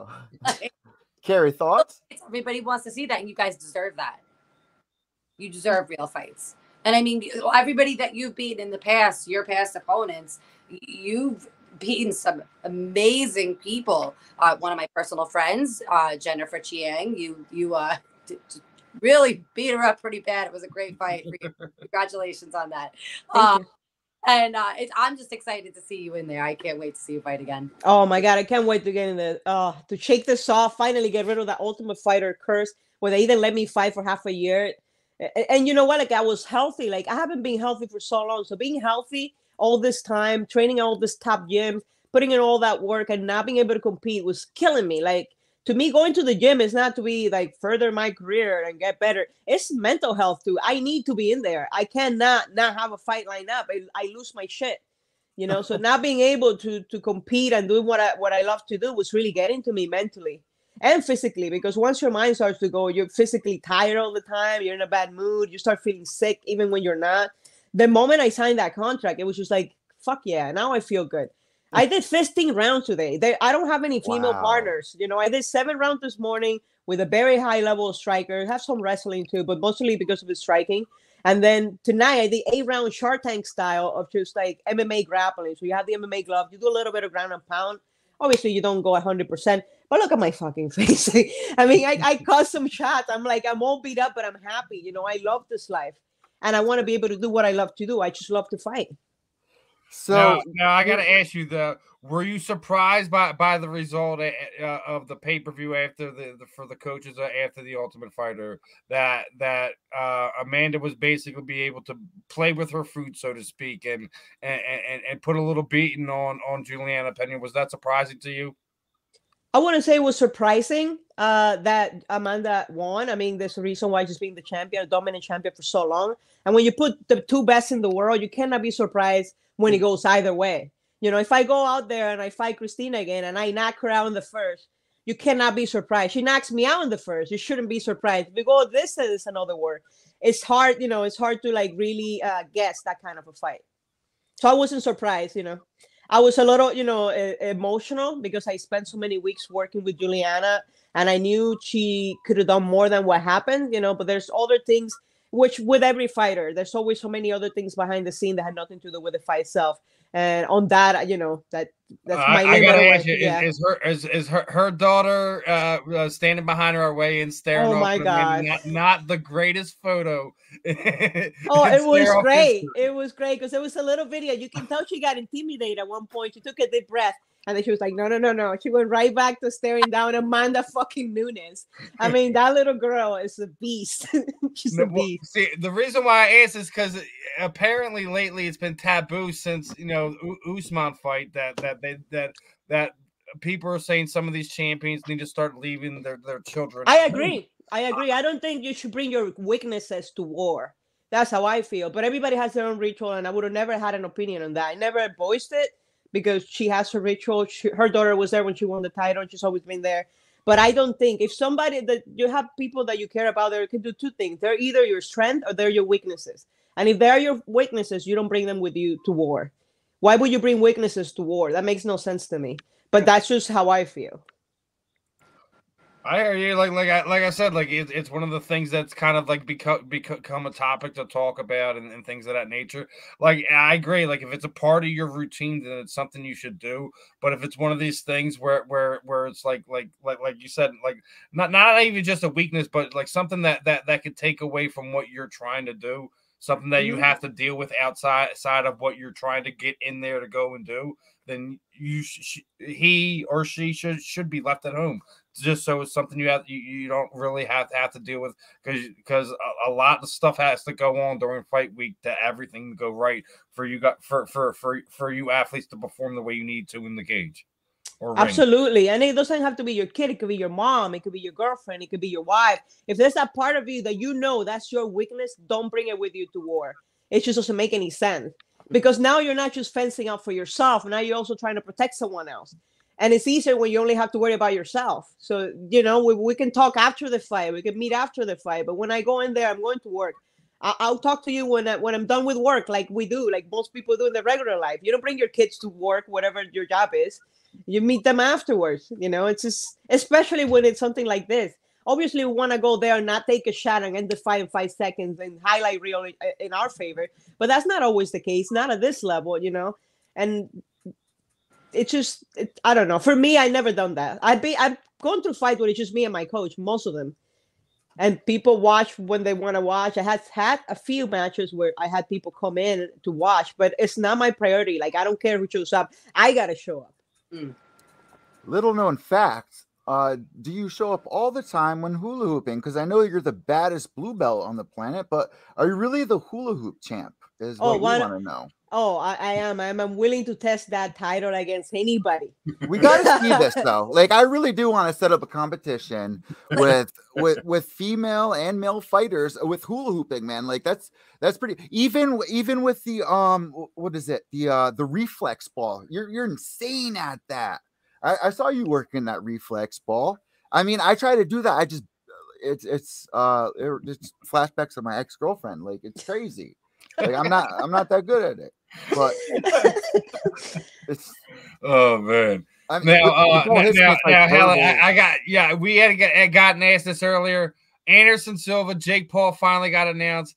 Do you think it's a work, or do you think Anderson's going to be able to just absolutely blow through this kid October 29th down there in Arizona? I think I love the Spider, of course. I think Jake Paul wins, whether it's a work or not. I think this is just an exhibition fight, guys. It's not like a real fight. It's an exhibition match. People are there just for people with money are there to watch this novelty thing that wouldn't otherwise happen if it wasn't because there was money, because it doesn't really make sense in any way, shape, or form. But Paul needs to win that fight in order for his train to keep going. And I know how Anderson Silva feels about fighter paid and fighter having more options. So, I know he wouldn't throw a fight on purpose, but he would definitely do it for the better of the fighters who have now more option because of Jake Paul. I know most people, I don't watch it, like, I don't care. I don't know what kind of YouTube thing he does, but I think it's good for the sport. Anytime that you have competition is good for anything you're doing, because right now we have a monopoly and we need to break away from that. And that goes to what my poll question was. Nate Diaz was without a doubt the biggest winner last weekend. The MMA gods saw it fit to kind of rewrite what was inevitably about to be written, and just kind of threw all the chips in his bag. Yeah. Yeah, that was pretty amazing. I mean, I know it's really hard to coordinate so many people to be able to have a work. I mean, like, how do you have a work without other people knowing you're doing this? And when you're an entity like the UFC, it will be hard to explain, because eventually the problem with people is that they always have to open their fucking mouths. One person tells another person, tells another person, tells another person. So I don't think it was a work, but I do think it was manipulated. I don't think it was a work where you call people in and give money. No, it wasn't like that, because I wouldn't take that risk if I was in charge of something so big. I know better. I know people. People suck. They don't know how to keep secrets. They don't know how to keep secrets. But I can manipulate it. You can manipulate it myself. You are. I don't think it was a work, but like I said, I think when it got to a certain point, like it was manipulated. I think they knew Shumanov was going to be over, and was like, you know what, dude, just don't let's just do this a different way. It was not going to look good for the UFC. And then they finally realized, like, yeah, we were mad at him when we gave him that fight. We won, and it makes sense from the business point of view. You don't want your asset to leave in with more value to go compete against you. You want to devalue them. And exactly, compete against you because he's opening a promotion. 1, 2, that he's either going to go to another rival promotion or somebody that is going to pull views. And arguably, you could sit there and say over the last 10 years, he's probably been their most consistent draw over that period of time, win, lose, or draw. Absolutely, it's a big start, because he was never changed by the UFC and the circumstances. He was always being himself. And that is a huge scarcity of personality out there. Most people are a reflection of their fucking environment. And it's insane to watch, because everybody's the same. Everybody does the same thing. They like the same thing. They share the same thing. Boom, it's driving me insane, dude. And then you have a very few number of people who are themselves all the time, and they don't care who likes them and who doesn't like them. Eventually he became liked, but before, people just thought he was a pothead that couldn't put a sentence together, right? That's what people were saying when he was about to fight Conor McGregor. And then when he finally got that win, that everything flipped. Yeah. Yeah. Absolutely insane that this is the world we're in. Jake Paul versus Anderson Silva. I like that you're in tune with all of that. Were people in the house like what were you realizing about people in the fighter house? Were they up to date with a lot of this stuff, or were they kind of detached from a lot of the stuff going on in the combat sports scene? I kind of zoomed them out most of the time, because there was not many intelligent conversations going on. And there was a few people that were trying, because they knew it was going to go on TV. They were trying so hard to portray a personality on TV that I couldn't bother talking to them, I'll be in the kitchen, keeping myself busy, making different stuff. Somebody asks me something, I'll do a little cooking class, like show them people how to do stuff. I'll bring them into my world, but I try not to go into theirs, because their world was fucking boring. So like, if you came to talk to me, I'll bring you into my world, like with my kind of conversation. But I always try to avoid just kind of going into their world and have to deal with, with what's going on in their head. Just kind of stay in my own head in a way, but without making it public. Just like, anybody that approaches me, I bring them into my framework. See, why can't we see like all of the footage of you cooking, and like what's one thing that you wish they released from the Ultimate Fighter that maybe we can even get them to release? Definitely some of those cooking classes, like, because it was like, gotta see that. Come on. I mean, right? First of all, I'm a very amazing cook, but also I wanted people to see a part of me that wasn't me hurting people. It was me nourishing people. So it's like the opposite of fighting. So that was something that I really wanted out there. And then I had a few rants, about how most jiu-jitsu coaches always fuck their students, even if they're underage. And they censor that immediately, but I think they should have put it out there. They probably know a lot of jiu-jitsu coaches that are their fucking friends. But I felt like that needed to be out there, and they cut that out. Taboo thing, but Helen, oh my God, you're so right. I've heard this from so many female fighters. You see it everywhere. Look at how many fighters are dating their coach or whatever, and it's. I didn't expect to see anything like that, but let me tell you something. I almost got sued for this. I'm shocked at the shit that I've seen. So you're right. There's so much of that. I remember there were some gyms that if I notice anything weird, I will let them know. I got nothing but love for him, but no one talks about Pat and Rose. I was. Oh yeah. I love the both of them. Don't get me wrong, but nobody talks about it. It's like that is a hostage situation. I'm sorry. I see it. It's a hostage fucking situation. Oh my God. I'm hoping to see that sign that says "Help me" in one of those videos, like just in a corner. You know, like you have to really dig in to find it. Helen.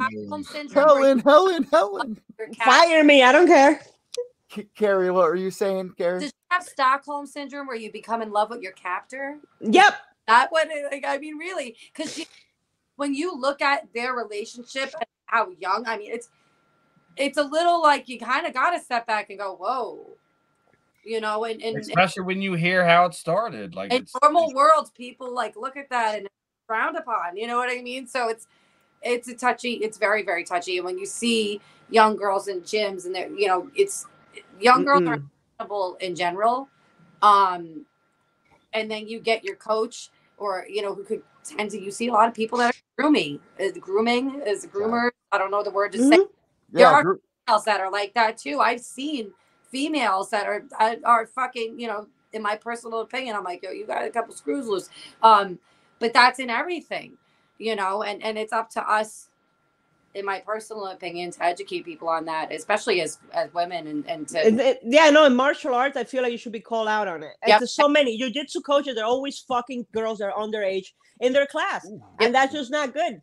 It's not. I see it all the time, and I always have this rule. I have never dated, and I can say this clearly. I have absolutely never dated anybody I train with ever, because to me that's my special place, and I try to keep it away. But I've seen it, and it makes sense that you spend too much time with someone, you might like them. But for someone in a position of coach, you're supposed to be a fucking mentor. To go around and be screwing these little girls that you know you're not gonna get in with, and you know how these young girls are. They might be really passionate about jiu-jitsu, and then you break their heart, and that's it. They're never training again. They go off the rail. They, you know, like it completely changes their life. Yeah, you ruin their sanctuary that they came there to kind of help either build confidence up for something or protect themselves. That could be a girl's safe space. You know, that's what I'm saying. Or they're going to get nourished, like you were saying, mentally, emotionally, physically. They're learning, you know, and there's so much, and you're learning a team aspect. There's so much that you're supposed to learn doing mixed martial arts that is screwing around with your coaches or your coach screwing around with your student is just, that's like the number one. No, you're not supposed to. It's no. hard. As a coach, like I can see like people like other people who are in a position of power. So the moment I sense that, I immediately shut it down. But you're a fucking mentor. You're telling me you have another place to put your fucking dick, dude? Seriously? Like, are you kidding me? It just blows my mind that they would even cross that line. To me, that's huge. And so I did had a few rants in the house about that. And, you know, I put up some examples. They probably have a lot of friends who do that. All these fucking pedophiles out there. And they censor the whole thing. So it's like, whatever. Helen, Carrie, go, please. Really quick. I really love that we're bringing this up because it's important. No, it's really, really important. I was at a fight, and a friend of mine who runs the fight organization, or doesn't anymore, his daughter was there, and, you know, there was a coach that walked past and said something where his wife was like, you know what, we're not bringing her anymore. You can't trust any guys. You don't know who they are, number one. You really don't know them. And I'm sitting there and I'm like, he had the gall to do that? Like to flirt with your daughter in front of your wife? I'm like, dude, that's not a creepy guy. That's a pedophile. And absolutely. Pull it out for what it is. I'm like, no, that's a fucking pedophile. I'm sorry. Like, especially the person's record. I know the ages of girls that he's been with, and I could confidently say, you know, that's fucked up. How weird. And people need to be called out for it. I'm sorry. There's so many people in power that they enable each other because it's a bunch of pedophiles and nobody fucking talks about it. But hey, if you come up with tape, we're gonna fucking censor you. Fuck you, Disney. Here's the thing I want to say, and I've witnessed I've a lot of girls feel like they were the cause of the situation that occurred, and are afraid to come forth with bringing it to light in fear of thinking that they're wrong. Helen, how would you approach the situation if somebody approached you and with this situation? What would be your words of guidance to somebody in this sad situation? The first thing I would do, I would let the girl know that what they're feeling is exactly how they're supposed to be. Their brain is not developed enough to know that they are being preyed by someone else.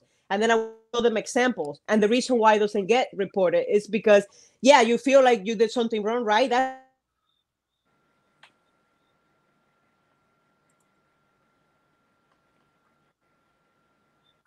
Oh, Helen, are you still there? I think she froze a little bit.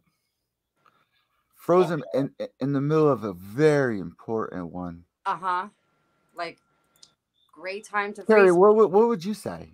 I would absolutely say, and piggybacking off of Helen, your feelings are absolutely correct. You are supposed to, however you're feeling about it, speak about it.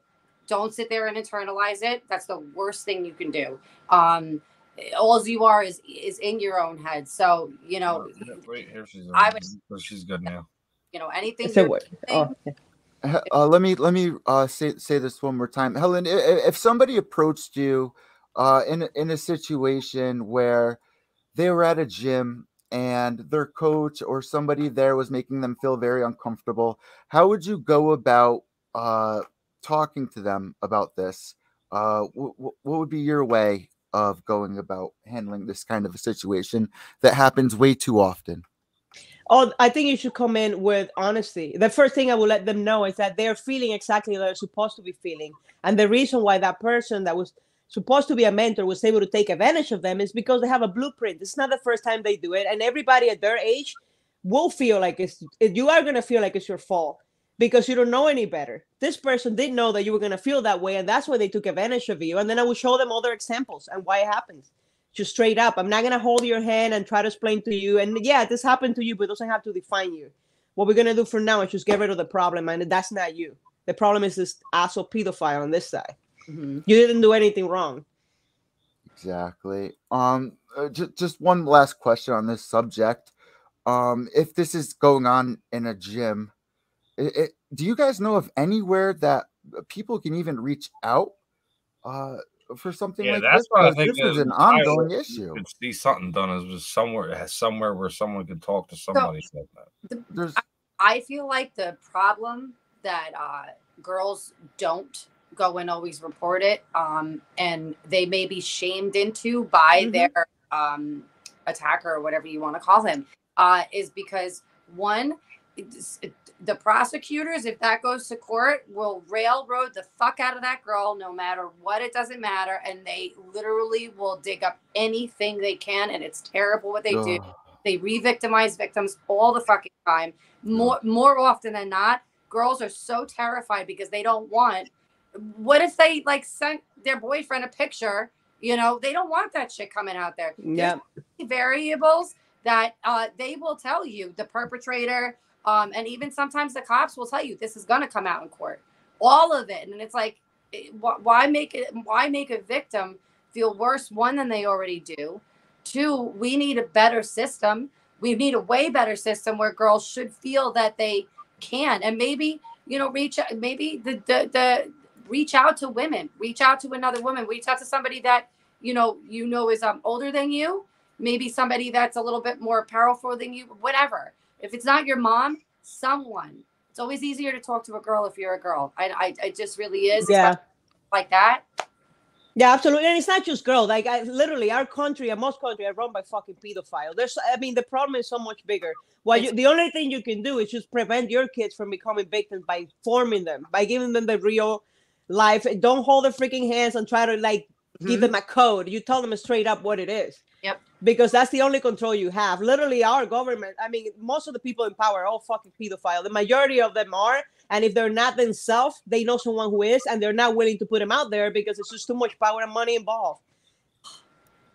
Can I just tell you, I'm gonna personally message you after this because I've been ripped off of social media for talking about that for the last. Yeah, let's change the subject before they censor me yet again. That's so sad. That's so sad. It's where you can rip them all apart because I've been taken down 100 times. I don't care. We'll do that on the side. Go on. That's so sad. You know, I know about this. That's a very big fight, even bigger than the fight that you have coming up, Helen. And I mean, the upcoming fight, the motivations behind it, what are they? Because everyone is dying to see this upcoming fight that you got going on September 28th, especially after the Ultimate Fighter against Poliana Botelho. What is your drive behind this? Because she's a good fighter. You know, I told Shannon Knapp, I said, you know, I'm a free agent. I want to come back. You know, I will fight anybody you give me, but I would prefer if it's someone that's really good. Like, I'd like to put myself in tough fights because I feel like for example, my fight with Christine, when I'm put in a tough situation, it tends to bring the best out of me, and I want to have a very good fight. So, you know, when this girl, she became a free agent. Also, she got cut from the UFC. I think it was June this year, so it's very fresh. It's not like an older fighter. And she's trying to get back to the UFC. I'm like, oh, great. I'm trying to get in. So this is great. Well, how about we fight for this? We fight for this one. I mean, I think it's going to be a really good fight. I hope it goes at least 10 minutes because I need some content from my page since I don't show my tits on every picture. So I need like pictures from me fighting. So I'm going to try to make it 10 minutes. But if I see an opening, you know, before that, or she feels really strong, then I'm going to try to get out of there because, you know, you should not be playing with your food. I know I've done that a lot in the past because I just enjoy so much being in there. You know, when I'm in there, I feel like I'm myself. And then every time I'm not in the ring, I feel like I'm trying to pretend to be somebody else. So sometimes my fights go to decision because I'm having so much fun. But I'm not going to do that this time. The max amount of time I want to be there is 10 minutes. Somebody's getting knocked out. I'm going to do my best to make sure it's not me.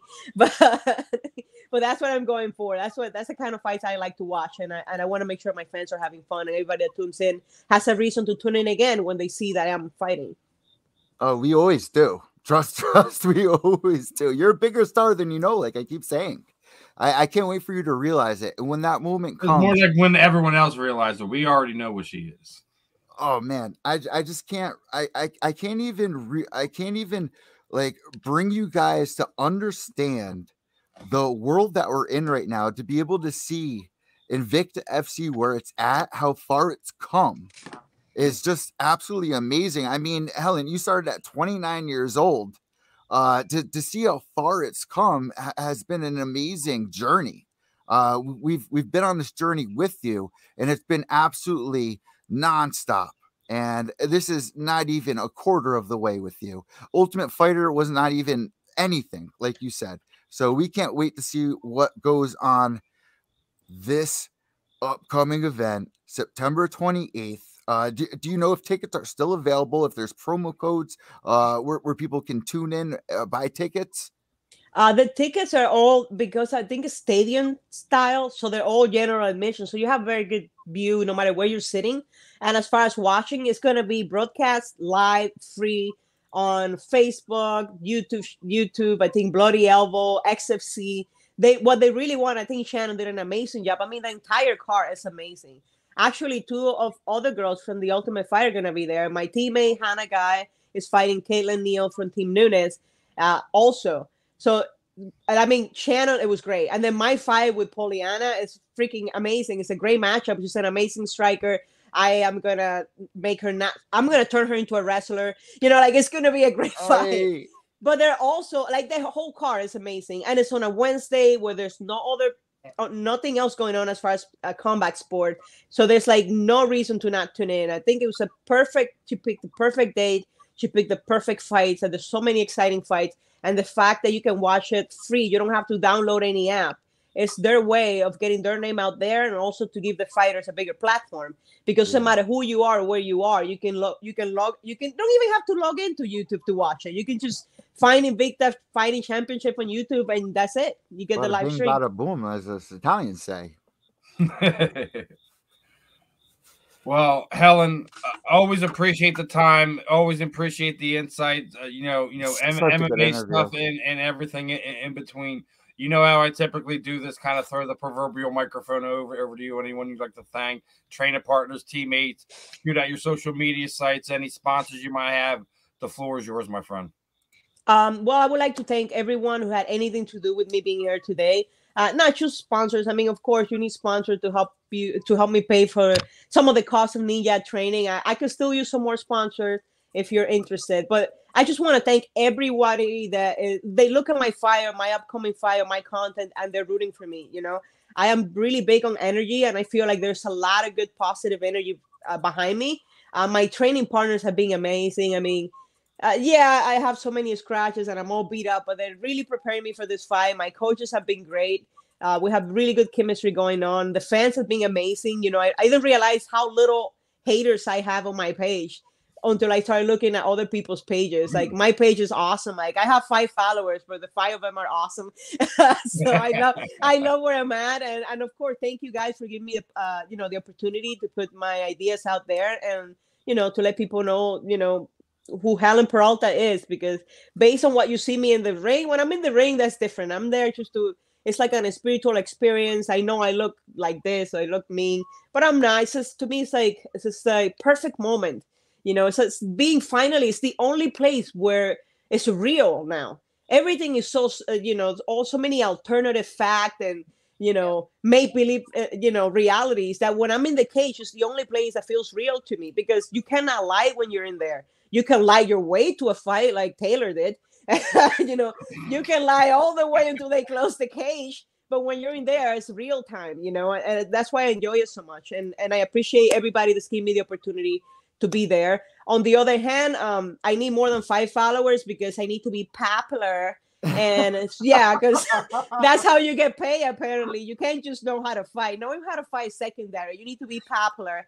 So, you know, follow my page, like my post, reshare, whatever it is. I don't know how that works. Whatever it is that you need to do to make me popular, just if you can help out doing that, please do so. And thank you. Always a pleasure, Helen. Best of skill You're the best in the fight for you. Definitely. Hey, whoa! We really need to figure out who the hula hoop champ is. So let's get some videos uploaded. All right, we gotta figure this out. It's gonna be me. All right. I'm gonna win. I just much. know it. All right, Helen. Appreciate the time as always. Best of skill. We'll do this again in the future. Yeah, thank you guys. And nice to meet you, Carrie. Oh, it's nice to meet you. I will be following you. Thank you. Good night, guys. Later, champ. All right, good night, everyone. That was Helen, the problem Peralta. Yeah, right. Helen adding to the problem Peralta. We always bring out some interesting stuff out of Steve. How did you come? That was such a good one to come up with. What? Helen adding to the came problem. up with it. I just ran with it. Adding to the problem Peralta.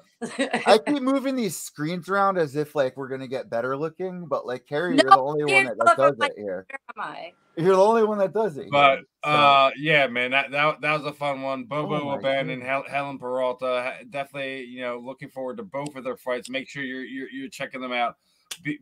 He's going to be doing BKFC the 1st of October. As Helen let you know, she's going to be fighting next week. Steve. Yeah. I think it's time for one of our next segments here. Yeah. And I believe that's called Tweets of the Week. Here we go.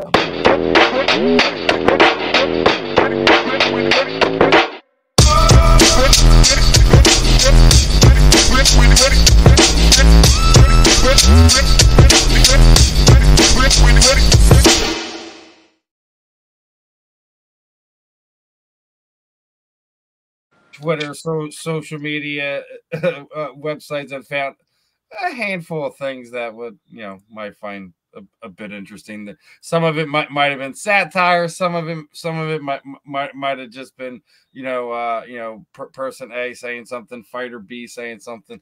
There were some pretty funny ones. I sent Eddie a bunch of them. We'll see what he comes up with. Which one should we start with here? Let's start with, let's see. Ray Borg. It's been 2 years since being cut from the UFC. I've gone through a lot in that time frame and have reinvented myself as a man. 3 straight wins, no hiccups or fuck ups. And 2 of my 3 fights were fight of the night bangers at Dana White, Sean Shelby, and Mick Maynard. I want my job back. Guys, thoughts on this? You want to see Ray Bork back in the UFC, Kerry? Listen, yes. I mean, listen, I have no problems with him getting back in there. I think he should get another crack. Let me ask you guys this. Let me make this very simple for everybody. The general discussion, Steve and Kerry. Let's start with Steve. What should qualify a fighter to be able to return to the UFC like an Andre Arlovski? It's about being exciting, like learning from what got you, multiple losses or whatever saw you leave the promotion, like improvement, being a different fighter. Not just the racking wins up, but what does that mean?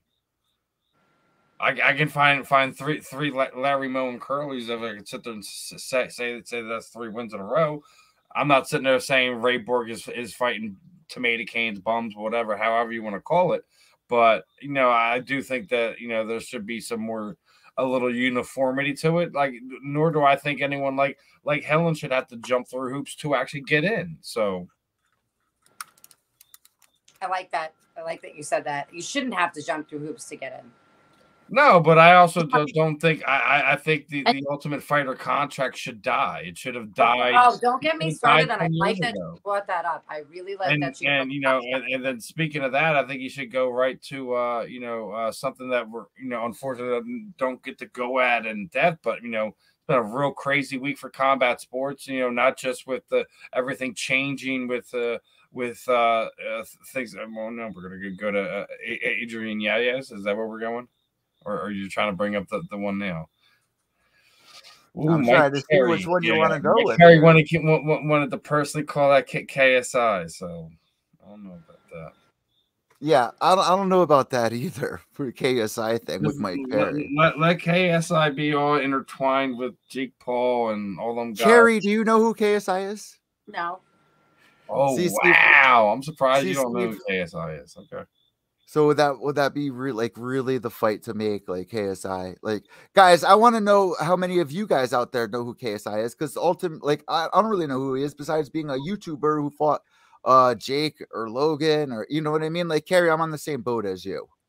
I'm like, I don't know. I'm sorry. I don't pay attention. But I think the biggest news this week was Elias, right?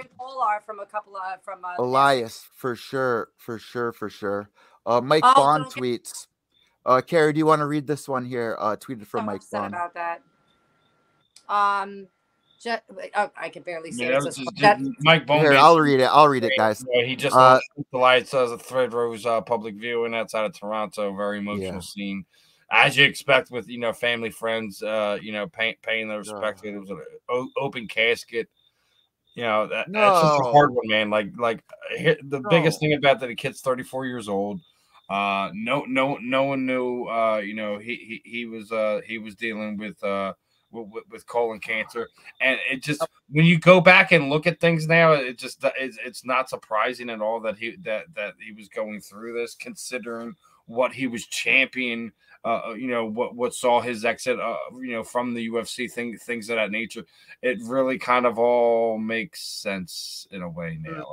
Like this is why that this great looking guy who could obviously be fighting other fights elsewhere to push back and sit there and run himself out of the UFC. Why would he do that? Why would he champion marijuana to the point that the fact that you're able to see guys like Nate Diaz just walking around smoking hells, doing things like that now, because he was so instrumental in getting the therapeutic use exemption in inside of USADA for the fighters that are in the UFC, for everyone, for that matter. It's something that should have been done a long time ago, and he got the ball rolling in a lot of ways in things with athlete wise, which I thought helped a lot of things happen federally wise to start opening things up for a lot of things. I mean, dude, we're at a point in time where Mike Tyson has a strain of weed. Former wrestler Kevin Nash is selling weed now. You have Jim Belushi selling weed. This guy's doing Like, it's so much changed since the time that he started making this stand and do what he did. It's crazy. Can I mention something really quick that will relate to Carrie? Yes. So I obviously we've all know Elias very well. I've been blessed having Elias on for a couple of interviews on my show, and I'll just play this really quick. Never mind on that. But he came on my show and he discussed opiates. He discussed marijuana use, and that was huge to me. Obviously, I talk a lot about it. A lot of these fighters, they go backstage and they get prescribed immediately opiates, and they don't realize what they're getting themselves into, and it's very scary for me to look at. There's so many stories behind this, but a lot of people aren't aware of the real Freddy Krueger nightmare that's behind it. And Elias really actually fought for that. And he was a fighter for fighters. I want you guys to hear what I'm saying.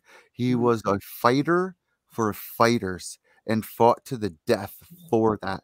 And actually put up a GoFundMe for people struggling with what he actually grew up with. He had he was struggling his whole life, suffering from a disease. We'll share the GoFundMe down below. Carrie, I want you to share with everybody because I know you've been through surgery and stuff, and we know how gung-ho you are, and I am. And a lot of people, Steve, a lot of people are for Elias's movement. How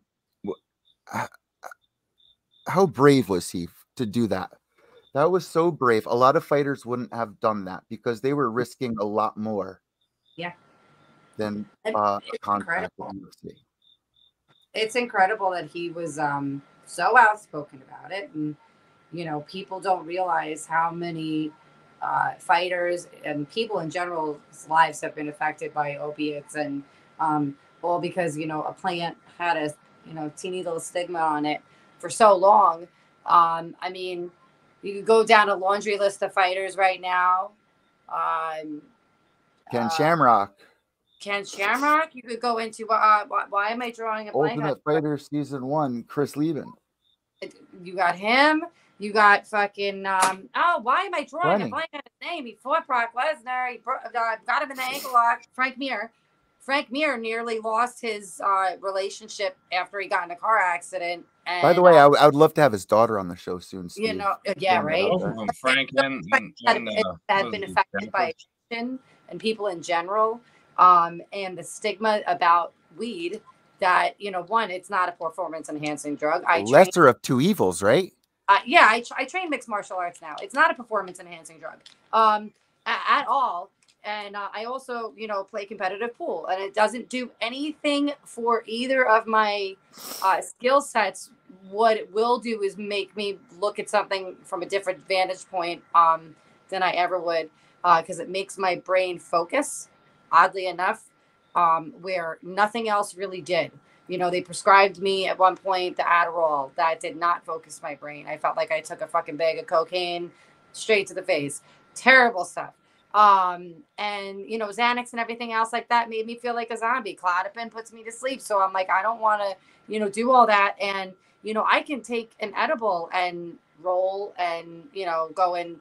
I actually train high every time. I'm never don't smoke before I go in and train. I was actually, the day you met me, you came over and you were like, "Hi, my name's Carrie. Nice to meet you. What's your name? Here's an edible."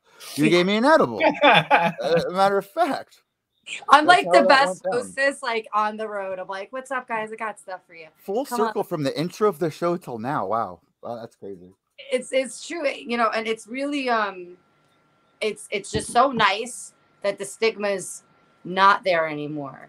I used to have people yell at me. They're like, "You're gonna go on camera and smoke pot?" I'm like, I don't give a fuck. I'm sorry. I just don't see why it should be a problem. Right. For me, this betters my life. And why is that bad? It's the only thing that never took me to a place where I was trying to hurt myself, anybody else, crashing my car, losing my job. Never lost a job over pot. Sorry. I've lost plenty of jobs to opiates. So yeah, Elias will definitely be missed. Yeah. For sure. He has a lot of accomplishments. Steve, why don't you remind everyone who Elias was, what he's accomplished? I mean, obviously the Ultimate Fighter. Yeah. One of the first Canadians, to win the Ultimate Fighter.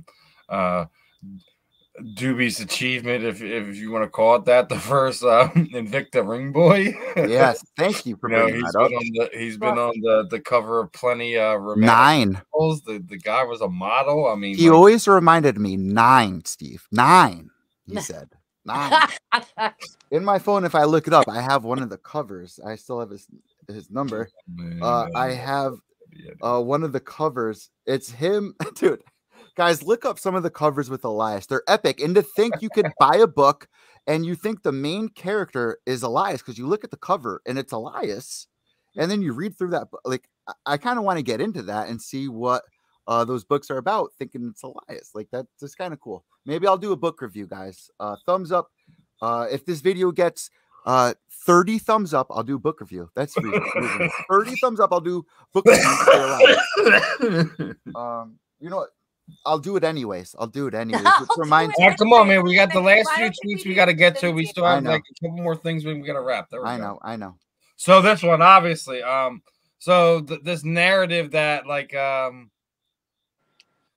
boxers have been basically running from Jake Paul, and that the MMA fighters have bigger balls. They want to step in there with Jake and things of that nature. No, not really. The MMA fighters have been grossly underpaid for the better part of the entire sport's existence, and they want to get their money. So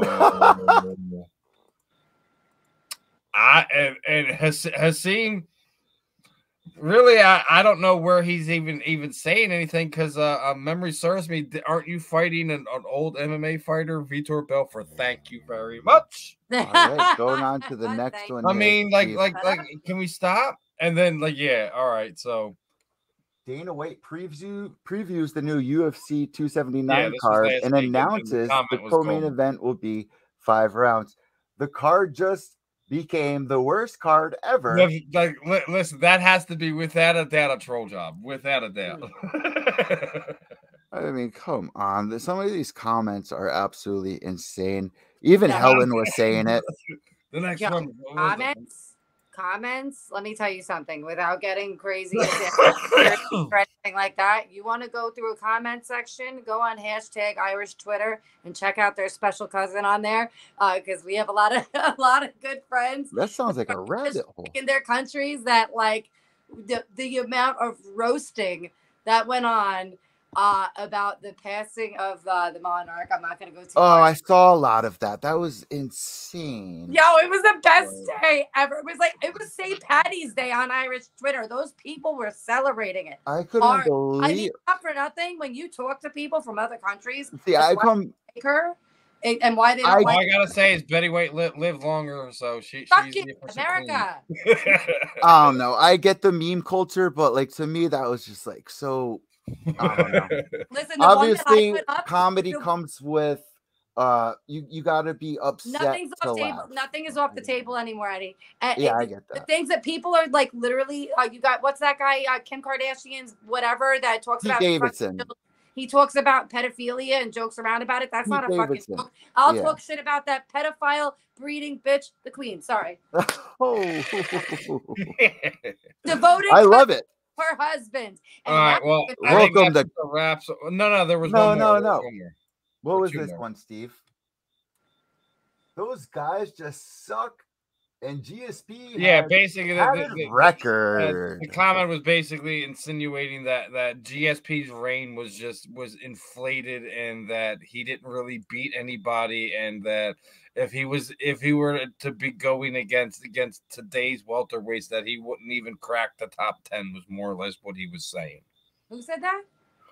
The commenter. Like I said, I told Eddie that there's no way that this guy is so stupid. This is a new segment for every week. So guys, if you have any any tweets that you want to see on the next episode of Combat Deviants, make sure to follow us on Twitter at Combat No, where's the one? Deviants. Where was the one that TJ saving the card? Where's that one? There you go. There you go. My underwear looking at me buying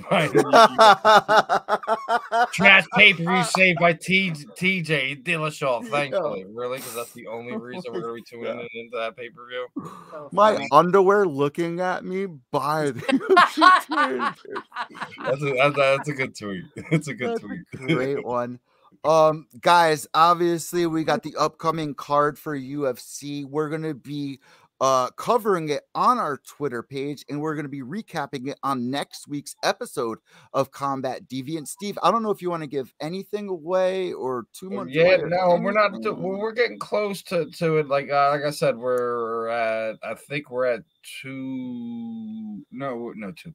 We're at 670 for followers on Twitter. So when we hit we were at 666 just at the beginning of the show. Well, people better follow them. I don't know what to tell you. But that means one thing: we're closer to a giveaway. We're gonna do a giveaway for Twitter when the Belly Up YouTube hits 1K. We're gonna do a giveaway when our YouTube hits 500. We'll do it. Carrie and Helen will do a hula hoop face off. All of us will hula hoop face off. Right. I used to be able to. No, man. I mean, I got some old school signed posters over here. Some of y'all might enjoy. You know, Eddie was already showing he's gonna break down and give away his signed Emmett Smith card. I got some other stuff from my Midwest break guys. They broke me down with a bunch of UFC cards. So we'll think about some stuff. I got some football stuff for the football season. We're gonna have some fun. We're gonna get some more stuff on. And for people who didn't notice, who didn't pay attention to the timeline, was going back and forth with Sean Merriman. We will get him on at some point in time before his next Lights Out MMA event. That should be fun. All right, awesome. And the podcast for everybody wondering. We got another BKFC heavyweight. We got a former world champion boxer joining us. We'll you guys will hear a little bit more about that. But like I said, dude, follow, like, subscribe. BellyUpSports.com. Belly Up Sports. Make sure you're showing some love. Both of you guys missed the meeting last night, so you didn't hear some of the stuff that's been going on. I'll tell you guys. BellyButtonRubbing.com. You're gonna absolutely love what the guys at Belly Up just announced. For everyone out there, they'll probably make the announcement going out publicly within the next few weeks, but it's gonna be fun. More content, more female content coming out from the Belly Up side of things. So, guys, make sure you're following the website. Make sure you're following on social. Belly Up Media, Belly Up Sports, Belly Up Fantasy. The family's growing. They got a lot of stuff going on. We're well over our time tonight. Belly Button Bobo O'Bannon. We're gonna have some more fun. Carrie will be here. Eddie will be here. Whoever else is gonna be hopping on with us crazy ass deviants. Enjoy, have fun, appreciate the support from everyone. We'll be back same time, same channel. And guys, make sure to follow us. Carrie, thank you for joining us on this episode. Steve, I can't wait for next week. And that wraps it up for episode 3. For anybody really quick that's interested in the audio podcast, make sure to follow us on Twitter at Combat Deviants, and it will be up shortly for episode 3. Thank you guys, and God bless. See ya.